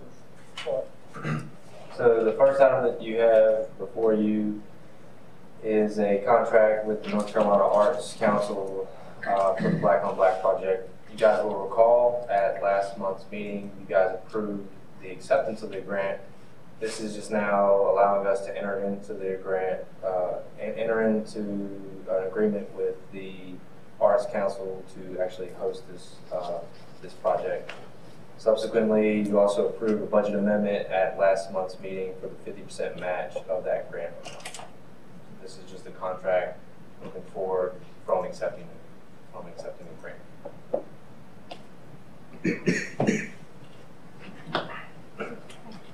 We have one other item we'd like to add to the consent agenda. It is not before you today. Mr. Brian Eads just looked over the contract for us this past weekend. And I reached out to the contractor this morning and got the signature. But it would be for a contract with Cape Fear Pro Wash to do our Christmas light display, install, maintenance, and storage of all those items in the amount of $22,558. This is the town purchasing the lights. This is them maintaining them for the life of the lights. They'll come set everything up, they'll take everything down, and then they'll actually store them for a period of time. If the town requests the lights for another display, for say Halloween or something else down the line, we have X number of days to give them notice, and then they'll give us the lights and to move forward there. So this contract would be before you guys, uploaded to the consent agenda. This is a budgeted item, so it's no budget amendment or anything like that required. So the lights will remain town property? They will, yes, sir. Yep. Okay. We got the fiduciary. Okay. Correct. That's gonna be so pretty. Okay. So consensus of council that we can add that item to the consent agenda. Yes. And then Thursday night, after you have a chance to look at it, if there is a question about it, we can put it Yep. Sounds good. Thank you. So moving into economic community development, 8.6.1 is a resolution to approve condemnation of a property for the purposes of a public utility easement for the Northgate Drive project. You may recall back in 2017, Council approved a long list of condemnations for easements and right-of-way. There was one public utility easement that was overlooked and has now been identified. And this is that one last property that must be acquired for a public utility easement along the east side of the new road. Maybe that's why Mr. Ezra's trying to get up with all this. Yeah, whose property is that easement? Mr. Dale. Oh, I don't think he's calling you about that. He's probably not aware of this yet. Any questions? Okay. 8.6.2 is approval of an amended version of the interlocal agreement with the county that you approved in October. There's a couple amendments we made to that contract that was previously approved. Specifically, we added a fee for commercial plan review, which they were doing for us. That was not in the previous contract. There was also another paragraph in that contract that referred to the fact that services weren't being provided by the county because the town was unable to meet state statutes, and that was not an accurate statement, so we've deleted that paragraph. Any questions? Okay. 8.71 is resolution R18468. This is a document given to us by FEMA to appoint a primary and secondary contact for dealing with all of the public assistance information back and forth with FEMA. This document lists myself as the primary agent and Mr. Richardson as the secondary agent. I have been in contact with Ms. Mary Glasscock from the Emergency Management, North Carolina Emergency Management. She recommends that the primary and secondary match the grant portal, which is where we're providing all of our information. So these two individuals match who our primary and secondary contacts are in that portal. Any questions on that? Who is our primary? The primary? Yeah. It's Carl.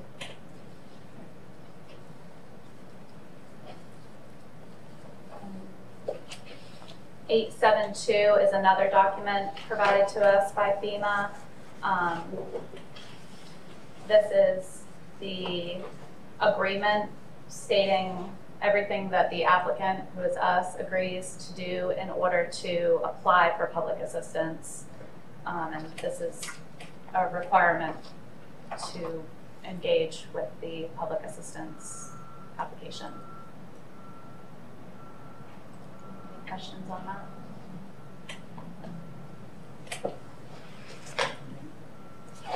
.73 is budget amendment 18-024. This is a budget amendment for the item that Mr. Lockmead just spoke about for the relocation of lift station 14.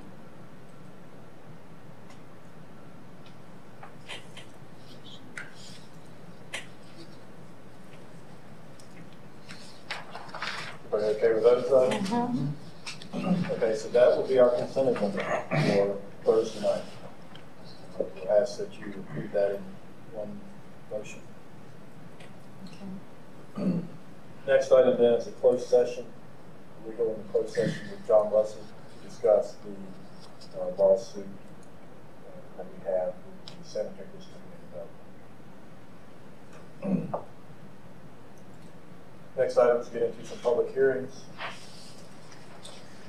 So item 10 and item 11 are two separate public hearings pertaining to the Bishop's Ridge annexation and the development agreement for that proposed annexation.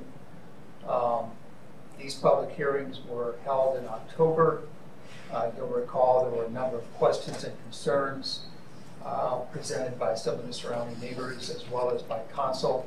The developer has requested additional time to be able to address those questions adequately and put a study together and engineering background together before holding the next public hearing. And he does not feel he will be prepared to make that presentation until at least January.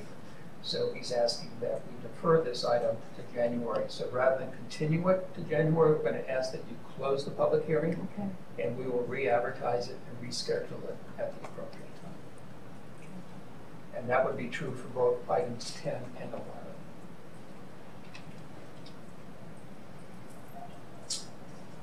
Item 12 is a contract with MVP Carolinas, Inc.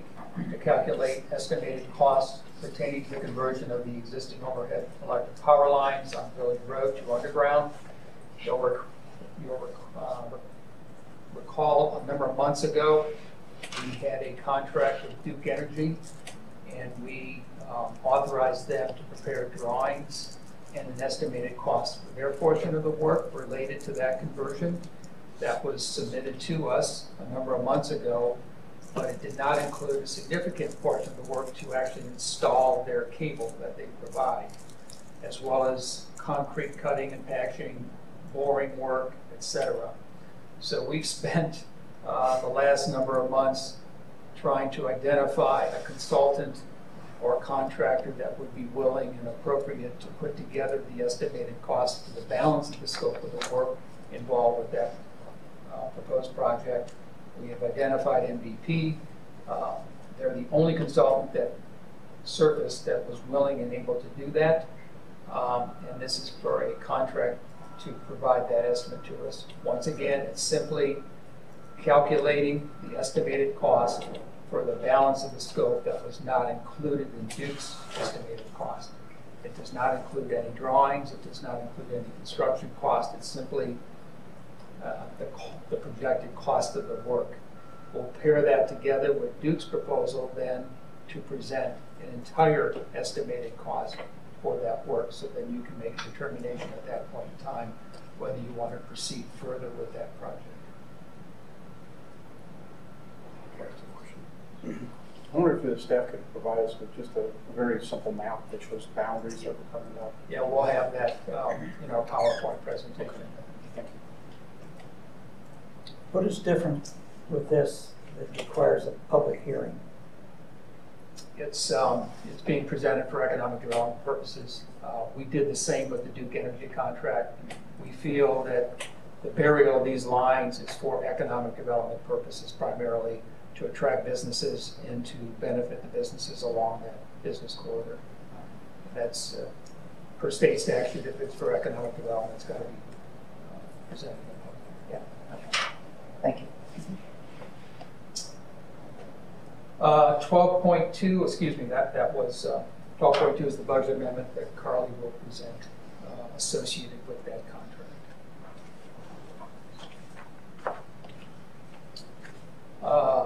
Item 13.1 is an amendment to the zoning map for a conditional rezoning of property along Village Road.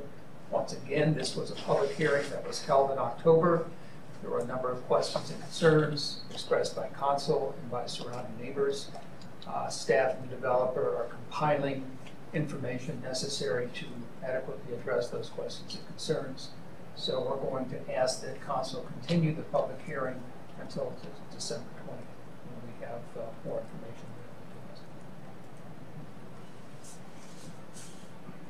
Any questions about that? 14.1 is a text amendment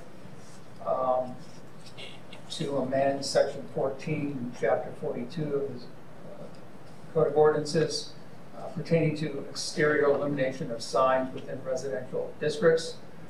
Right now, ground-mounted signs in all zoning districts other than residential are permitted.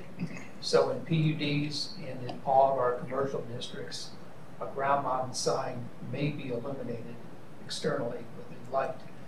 But for whatever reason in our ordinance, they're not currently permitted.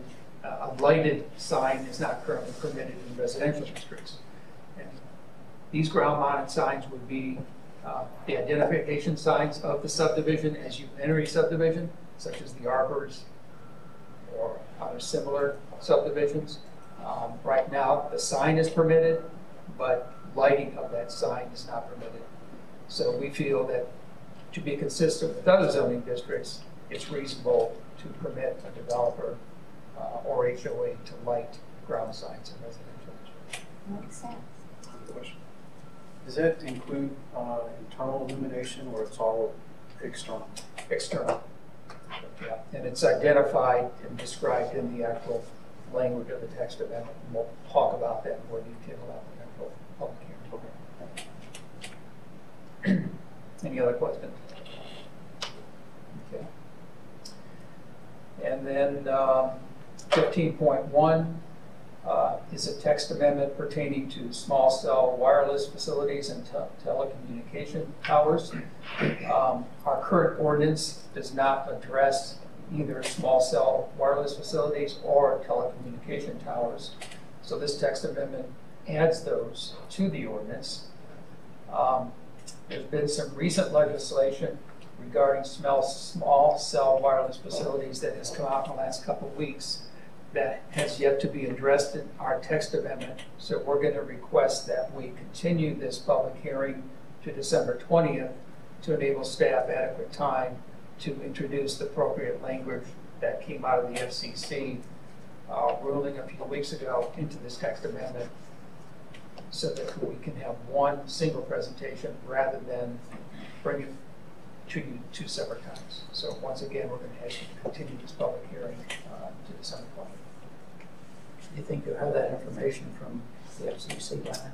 We have the information right now. Our attorney under contract to assist us with this is just reviewing that, and then he will help us introduce it in the text amendment in a way that's appropriate.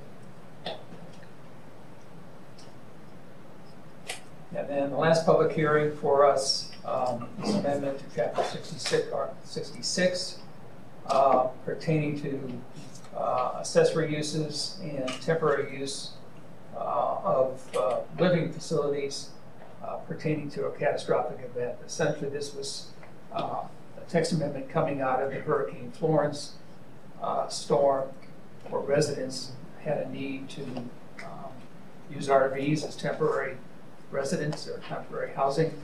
Our ordinance does not permit that currently. A number of other communities are doing the same. There's some model language that has come out in response to this hurricane that other communities are also adopting, and this language is that same language. So it essentially will permit use of an RV on a residential site for a stipulated period of time in which a resident may live in until their house is reconstructed or repaired. Sure. Was there any information regarding animals? You know, if your house is damaged or you lose your house and you may have some facility also on the property for animals, is there anything that covers temporary housing for animals? Well, I don't think the animals are addressed specifically, but you know, the animal could live in the RV just as the people are living in the RV, or they could be facilitated on alternative site. Housing that, you know, temporary facility that could be put onto the property, somewhat like the mayor's husband sells, like an article. That would be addressed as a stored building in our stored building ordinance. So those are permitted uses located in a specific location on the site. But animals could be housed in that if needed? Or... Yeah, I don't think our ordinance stipulates that an animal cannot be housed there. Any other questions? Does this, I didn't see it here, but does this give a defined or general period of time when these things can be used? Yeah, I think it limits it to 6 months, which can be extended as much as 1 year. And again, it's modeled after language that has been suggested to us by folks in Raleigh. Any other questions? Good, thank you. Okay. Okay, so quite a few public hearings there and get through. Madam Mayor, just ask that you treat each one of those separately and open and close them appropriately. Next item is discussion topics. We don't have any discussion topics at this time. If the council had any that you wanted to add to the agenda, you all should like to leave that there in case something does come up that you want to add to Thursday night. You have a place to put it if something else that will arise. This is where I guess I can suggest another update on what's happening with the Waterford paving, which I know it's not finished and Waterford paving. right. But there are some areas that weren't even touched, so I'm just, you know, it's something that comes up quite often among the residents. See it, snap it, send it. No, this is part of it. You want to add that item? Personally, I think it would be a good thing to do. Is that a consensus of council? Okay, that's fine. To add as a discussion. Right. Yeah. I mean, just an update. It's simple. Okay. All right, if there's any others, let us know, but we'll have that space available for Thursday night. Then we get into old new business, staff reports, board and committee reports, and opportunities for council, making reports that you may have. Then we have a closed session. This will be with Brian Eads, and we have a few items to talk about there, different. So we're gonna have 2 closed sessions.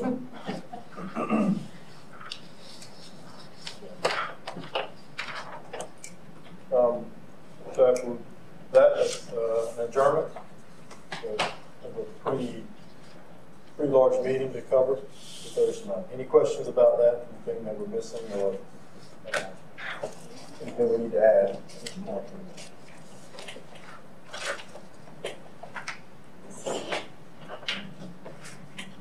Yeah.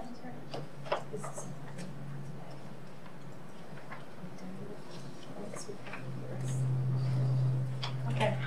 Okay. All right. So now on our agenda, we got number 7, old new business, just upcoming events. I got several here. November 17th, campfire at the Cove, 4 to 6 p.m. December 1st, North Carolina Christmas Festival and Parade, 4 to 9, maybe. December 11th, Breakfast with Santa, 9 a.m. registration. It's full already. Wow, good job. And February 2nd, Leland We Don't Know tour. At the Cultural Arts Center, we got November 15th, artist reception. Is that here? No, that's going to be at the center. That's at the center. No, I just read that. November 18th, Opera House 2019 preview, 3 to 5. December 1st, Holiday Art Market, 10 a.m. to 3 p.m. December 13th, Artist Reception. December 14th, the Moonlighters Orchestra Concert. January 10th, Artist Reception. And January 18th, Synergy Violins Concert. Madam Mayor? Yes, sir. We have a Leland We Don't Know that was delayed because of the hurricane. Uh-huh. So, Ms. Pat, I know you guys help out with that. If we could, we'd like to reschedule it. We're going to have to because we're getting calls, or I'm getting calls in HOA meetings. Yeah. Whatever works best for y'all's schedule. If we could do it in December, we'd love to do that, do it then. But if not, we can always look at January. But we want to try to keep those 2 tours somewhat spaced apart. It would need to be early December, I think, because a lot of people leave Christmas. Yeah, we'll get with you on that. Sure. About that. That'd be fine. Thank you. Hey, Mayor, Yeah. I do have one other item. Is it possible to get an update on the TDA board candidate application process, kind of where we stand? Somebody.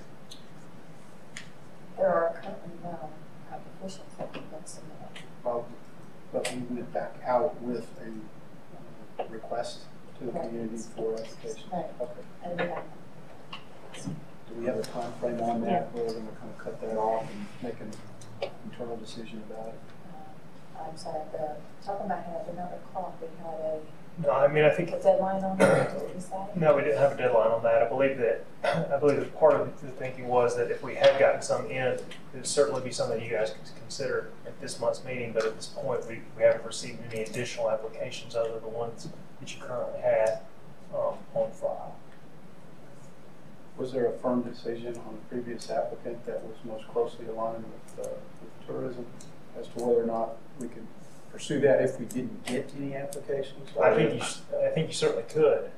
Yeah, if that was the applicant that you wanted to go with, I think you could appoint that person as well. We did check that with the town attorney. And I think it came down to if it could work, you know.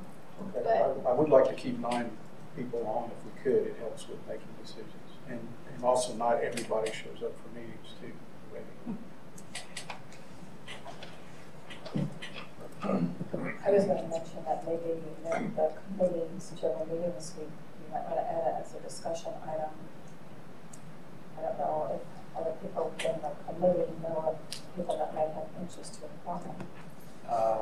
We can discuss that, but again, that's a council issue. If you're Right. talking about just trying to get the word out, sure. we Yeah, can do get the that. word, yeah. But I do think that, to your point though, if you would like to go ahead and move forward with appointing someone to that position, it is the purview of council. So if that's something you would like to pursue, I'd imagine right now you could ask to add that to the agenda for Thursday night. Yeah, I would like to do that because we're going to be getting into our budget cycle, and I think it's important to have all positions filled as we go forward.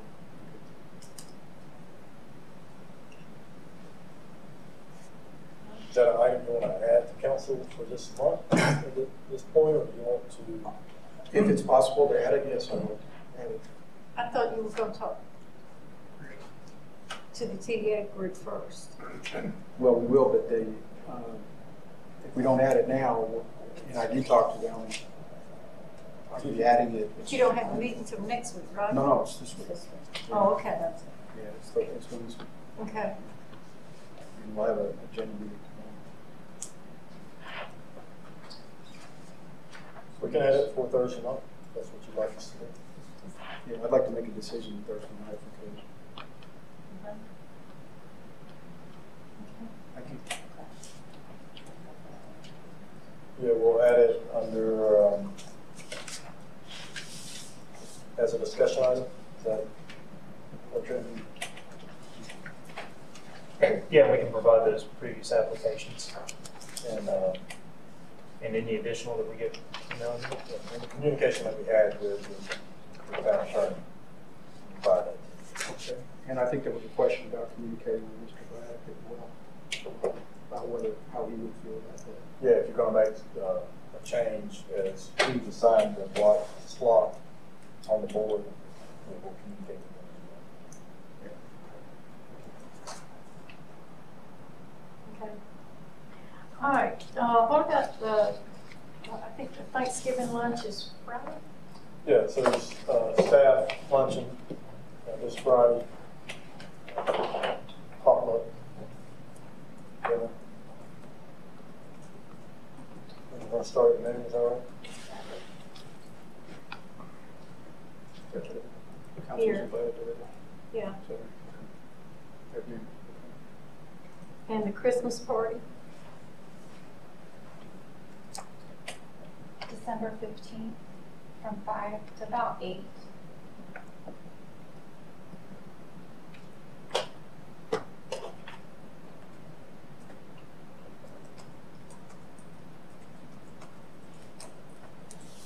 That's here or the Cultural Arts? That'll be at the Cultural Arts Center. We will have RSVPs go out. We haven't sent those out yet. We're waiting until after Thanksgiving.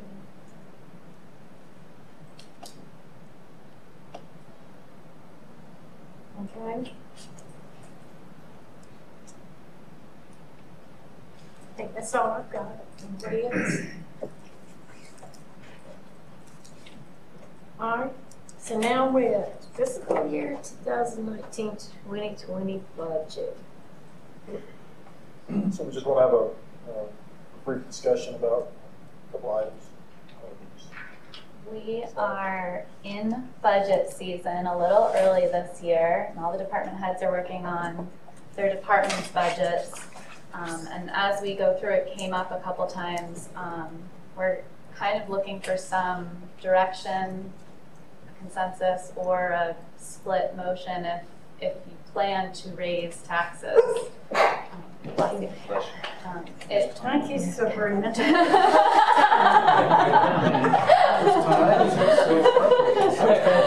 We can figure out a way to lower It's a time-consuming process. We're kind of looking for, should we prepare for all these projects and show you how much they're going to cost, or if you're a hard no, we're not raising taxes, then we kind of won't go down that road too far.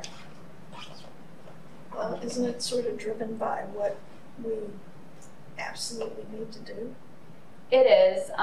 Last year, it balanced with just an operating budget. So that's kind of why if you're not going to raise taxes, it's looking like we maybe won't work on any projects again for that year. If you are, I'm not saying you have to say, yes, we plan to, or no, we absolutely do not plan to. It's just kind of what you're thinking as of now. Let's get the crystal ball. I get sick to my tummy every time they say But the reality is, we don't have enough money in our budget to do major projects. We talked about the Parks and Rec master plan for the municipal park. There's no way we can fit that into our budget if we don't raise taxes. A lot of the other projects and things that we've talked about, we just can't do unless we raise taxes. Our survey to the HOAs that we're doing is about what new service that council discusses during the budget process. every year. Every year, we talk about the same things. We're asking the public, are they willing to raise taxes for this service? And we're getting feedback. They'll present that to you. But it's a lot of work for staff to work on projects throughout the entire year to get to the end and say, well, we're not going to raise taxes. And we really never were going to raise taxes throughout the whole year. So we spending a lot of energy and time working on that. If we can know up front, if you're even considering it, then we'll go through the process of doing it. If there's an absolute no, we're not going to do it, then it kind of helps staff know how to present the budget to you. But if we got specific needs, we need to know. It's premature to, I understand what you're saying, but I think it's premature to look for a decision right now. We just had a major hurricane which presented a lot of things we need to consider. But there are needs that, that they know we need. When they know what they need, and I think they should present that to us, the special needs that you need. But the rest of the stuff, like I've said all along, we don't know. We probably won't know till next year this time about the recovery cost and things like that, the total. There's still a lot of unknowns. Yeah. So to say that we are or we aren't, I think is premature. I think for guidance purposes, I'd be willing to say, well, maybe a required minimal tax increase without going all out for the big ticket items. I would think that at this point in time, with what we've already gone through, we don't necessarily want to spend a lot of time on big ticket items that are wishes instead of needs. I think that just, again, for guidance purposes, let's look at maybe some of the needs that, or maybe some of the wishes that are fairly minimal in cost that may not require a huge tax increase. Look at them as we go along. That's my thought. Instead of waiting till the last minute. So in the survey, if you add up all the questions we asked and all the post-tax increases, it's about 35 cents if you added all those things up. And those are just services. Those aren't projects. Those aren't park projects or any other type of projects that we could undertake. So in general, how we'll prepare the budget is what our minimal level of service we're providing right now, continue to provide that, and the few expansion areas where we see an absolute need. But it won't include big projects, big capital projects. No fire project. And that's how we would prepare the budget if you're telling us that you're not going to increase the budget for capital budget. But if you want us to go through that process, looking at all the expenses of capital projects, we can do that. We've done that several years. But when we got to the point of saying we're going to fund any projects, we ended up saying, no, we're not going to do it. So we're trying to kind of head that off a little bit. And I agree. I think, being through that process a lot, and you go through and put all the stuff together, and then somebody that's sitting behind the podium or the dais says, well, we know you did a lot of work there, but we're not going to give it to you. Okay, so give me, and I understand I think what you're looking for is something that's going to be amenable to, without putting all the work and spending all the time, wasting your time, staff time to put something together. It's not going to fly anyway. If you could give us a range and say, well, we'll consider a tax increase up to maybe 3 or 4 cents. We're not going to consider 10 cents. And then we can build a range of what we can accomplish within that amount of tax increase, or no tax increase. You say, no, we're not going to do it. As a matter of fact, we want to lower taxes. See what you can do to be able to lower taxes by 2 cents or whatever. Some indication like that up front gives us a long period of time to work toward that. What we tended to do is get into May, June, and we're trying to make that decision in May and June, and the budget's got to be approved versus being able to talk about that well in advance. So that's why we want to start the conversation there. Let's talk about the appetite for taxation versus, oh, here's the grandeur of things that we could do if we had all the money in the world. Well, I think we just have to look at this very realistically. Just doing the things we need to do, I think, is going to involve an increase, and I'm thinking around 3 or 4 cents.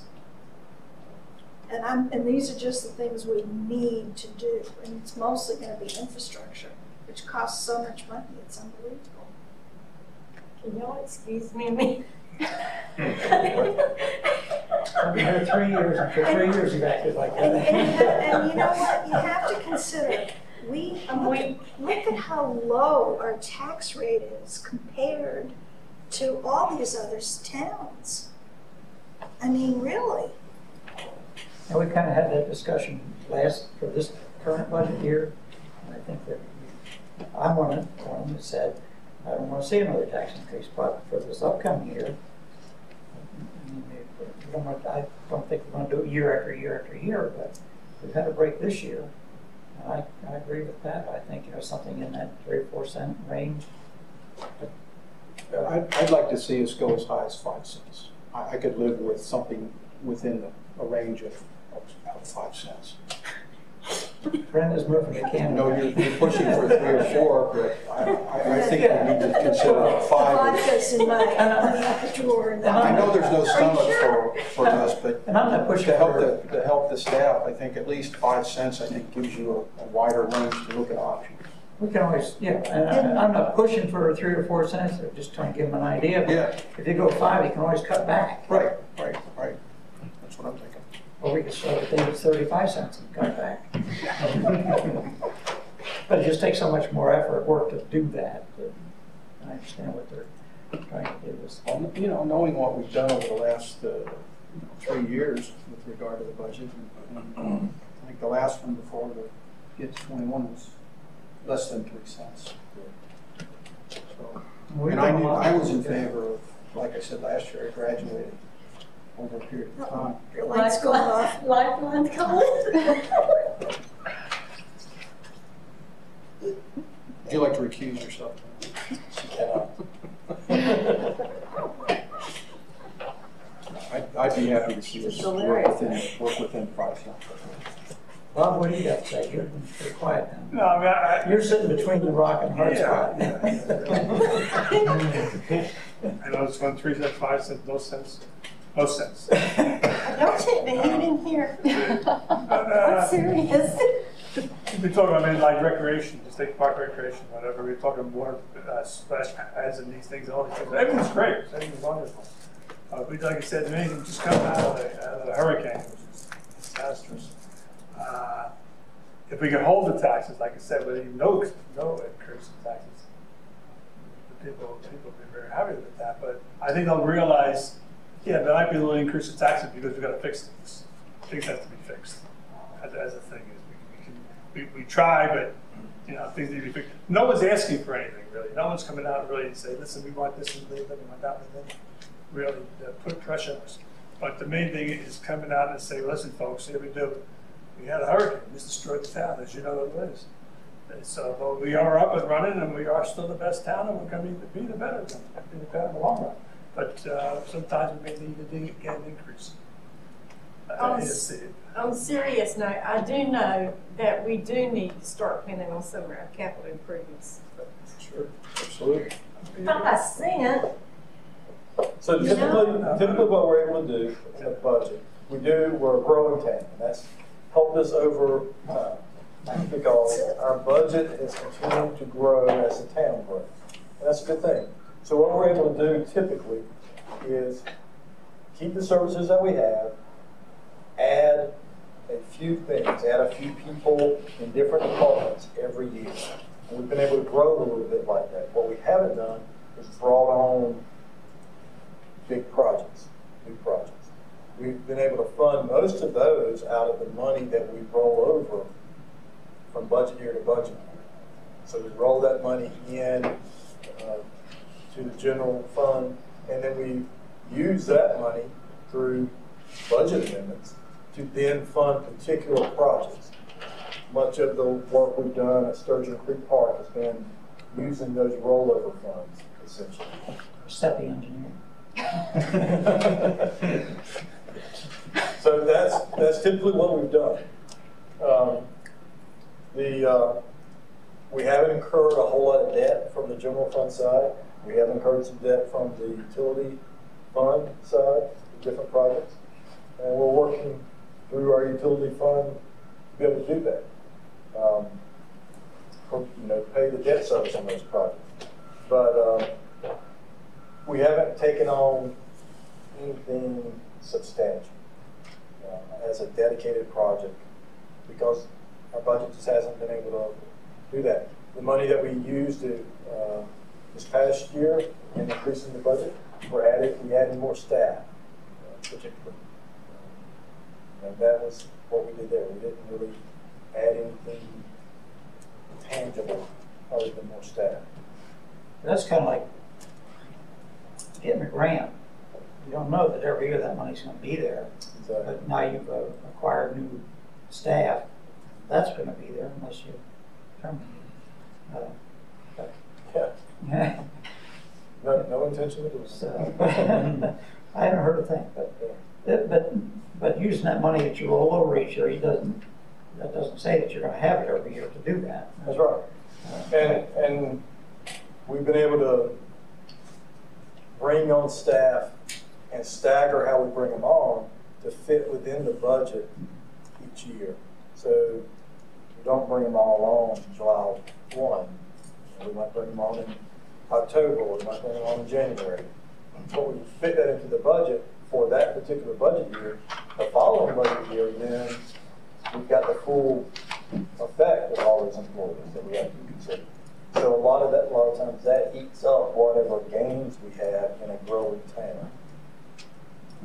said, you know, I don't know anybody's asking for anything now, but you never know when they're going to.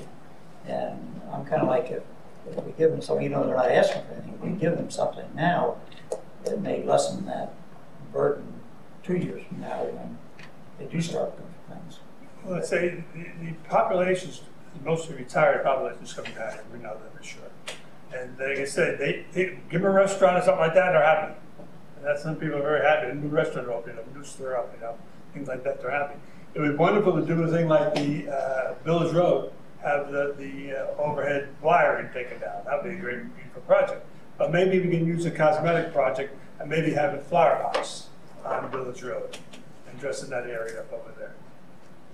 Something like those, something small. They say, oh, look at Leland, what they got, what they've done and stuff like that. People would appreciate it. That's not going to be as much, but to go for big projects, I know, like I said, taking the wires down or the whole park program would be wonderful, but they're not asking for that, for something like that. They're not asking for anything additional. They came here because, for the reasons Leland.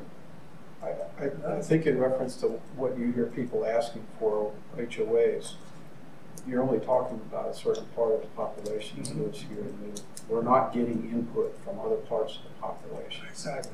How many HOA meetings do we still have to go? A dozen. But at least like 6. 5 or 6, about half a dozen. I mean, there are parts of the town that do need things, and hopefully we'll hear from those folks when they come in about what they do need. We already know, after having done this for 3 years, we still have a lot of needs. I mean, we've talked about trying to finish up our road infrastructure, that we still have roads that don't exist for some of our residents who've been paying taxes for years about.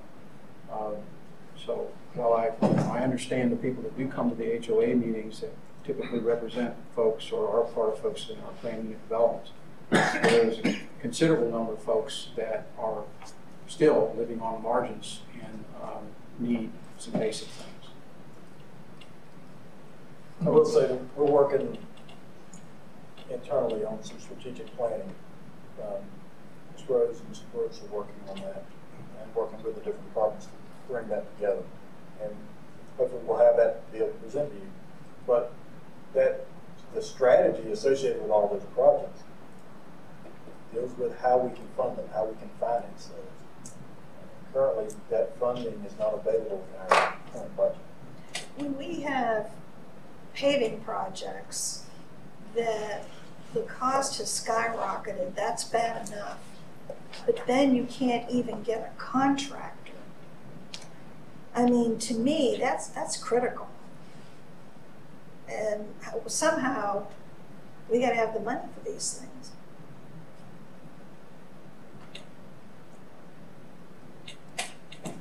So is there a consensus there as far as a range that we should consider? I think 5 cents. Yeah, 5. Or less. Okay. Is that everybody? Work within that range? No more than that? No, no more than that. Okay. Listen, That's 4 of us. 5 or less. And let me say it doesn't necessarily change your list of projects or anything like that. That remains. It's the strategy for getting projects completed. It depends on what Mr. Hollis is asking you today. Those other projects will still be there. They'll still be on boards. You know, we've been working on Hearts projects for years, and there's things that are going on like Cypress Cove. We're working on the road design for that right now. Well, you know, the next step would be building that road, so that takes money. But point being said, it doesn't necessarily change your capital projects. You just change our approach to those projects. So just keep that in mind. Okay. All right, next. That was sort of a consensus.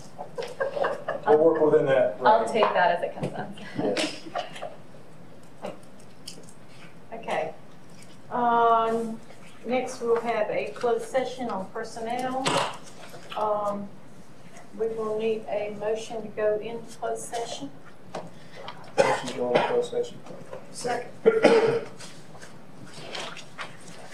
All in favor of the motion? Aye. Motion carries.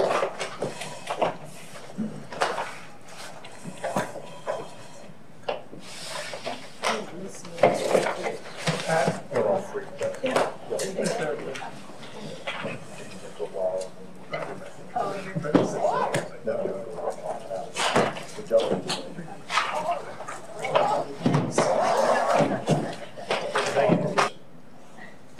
We got to wait till the video comes on. Now it's ready. Okay, now, Mike, you gotta do it over. Madam Mayor, I move that we come back in session. All right, second motion. Okay, all in favor? Aye. All right, motion carried. In closed session, we talked about the contract, town manager's contract, and making some changes. Does anyone have a motion of what they want to do with that? I make a motion that we approve the amended contract for the town manager pending review of the town attorney. Second. All in favor of the motion? Aye. Okay. All right. Anything else? Madam Mayor, I move that, based on the town manager's performance, that we give him a bonus of $10,000. Second. Okay, all in favor of the motion? Aye. Motion carries. Do we have a motion to adjourn? I make a motion to be adjourned. Second. All in favor of the motion? Aye. Motion carried. Next meeting date for the council agenda meeting will be held on December 17th, 2018 at 11 a.m. or shortly thereafter. Now, do me a favor, you know, dates you had, I know it was so fast I couldn't even copy it down. It's right here. I got that. Oh, this is what you're Okay, saying? yeah, that's what I said. You sound like a normal, you spoke so fast. I didn't know everybody I had did it. get a copy Or I'd have of just the, told you you have a list of it. slides that What's on missing. there? I guess Yes, it's Now see our HOA now. You have to stop on Slide. to the next You'll see our HOA now. I'd like to come to. Yeah, I got an HO. So, yeah, there's Aye. one tonight. Oh, there is. Yeah, there's one tonight. Tonight is Wedgewood. Wedgewood at 6 o'clock. Tomorrow night we have two. Tomorrow night there's two. Are they at 6? One's at One 5 tonight. and one's at 6. Park Landing is at 6 tomorrow. Kitburn National's at 5. And then on Wednesday, Westport. So Pat, you'll probably be here for Westport? Yes. Yeah, so that's probably the one not to come to because both Brenda and Pat will be here. I'll try to come to Cape Fear National. Is that tomorrow night? Tomorrow at 5. Yeah, tomorrow at 5. We have it. Okay. TDA is Wednesday. Okay. So tonight we have Wedgewood at 6. Right. Yeah, Missy will be doing the Cape Fear National. Okay. And she'll be doing Park Landing. All right. You said the 17th, right? I'm sorry. This Saturday. This day. Tomorrow night is Cape Fear at Wednesday, 6. Friday will be the Is there one at 6? On And then 16th. 6 is Park Landing. 12 o'clock. Yes, Monday, Chicago. yes, Here. that's where the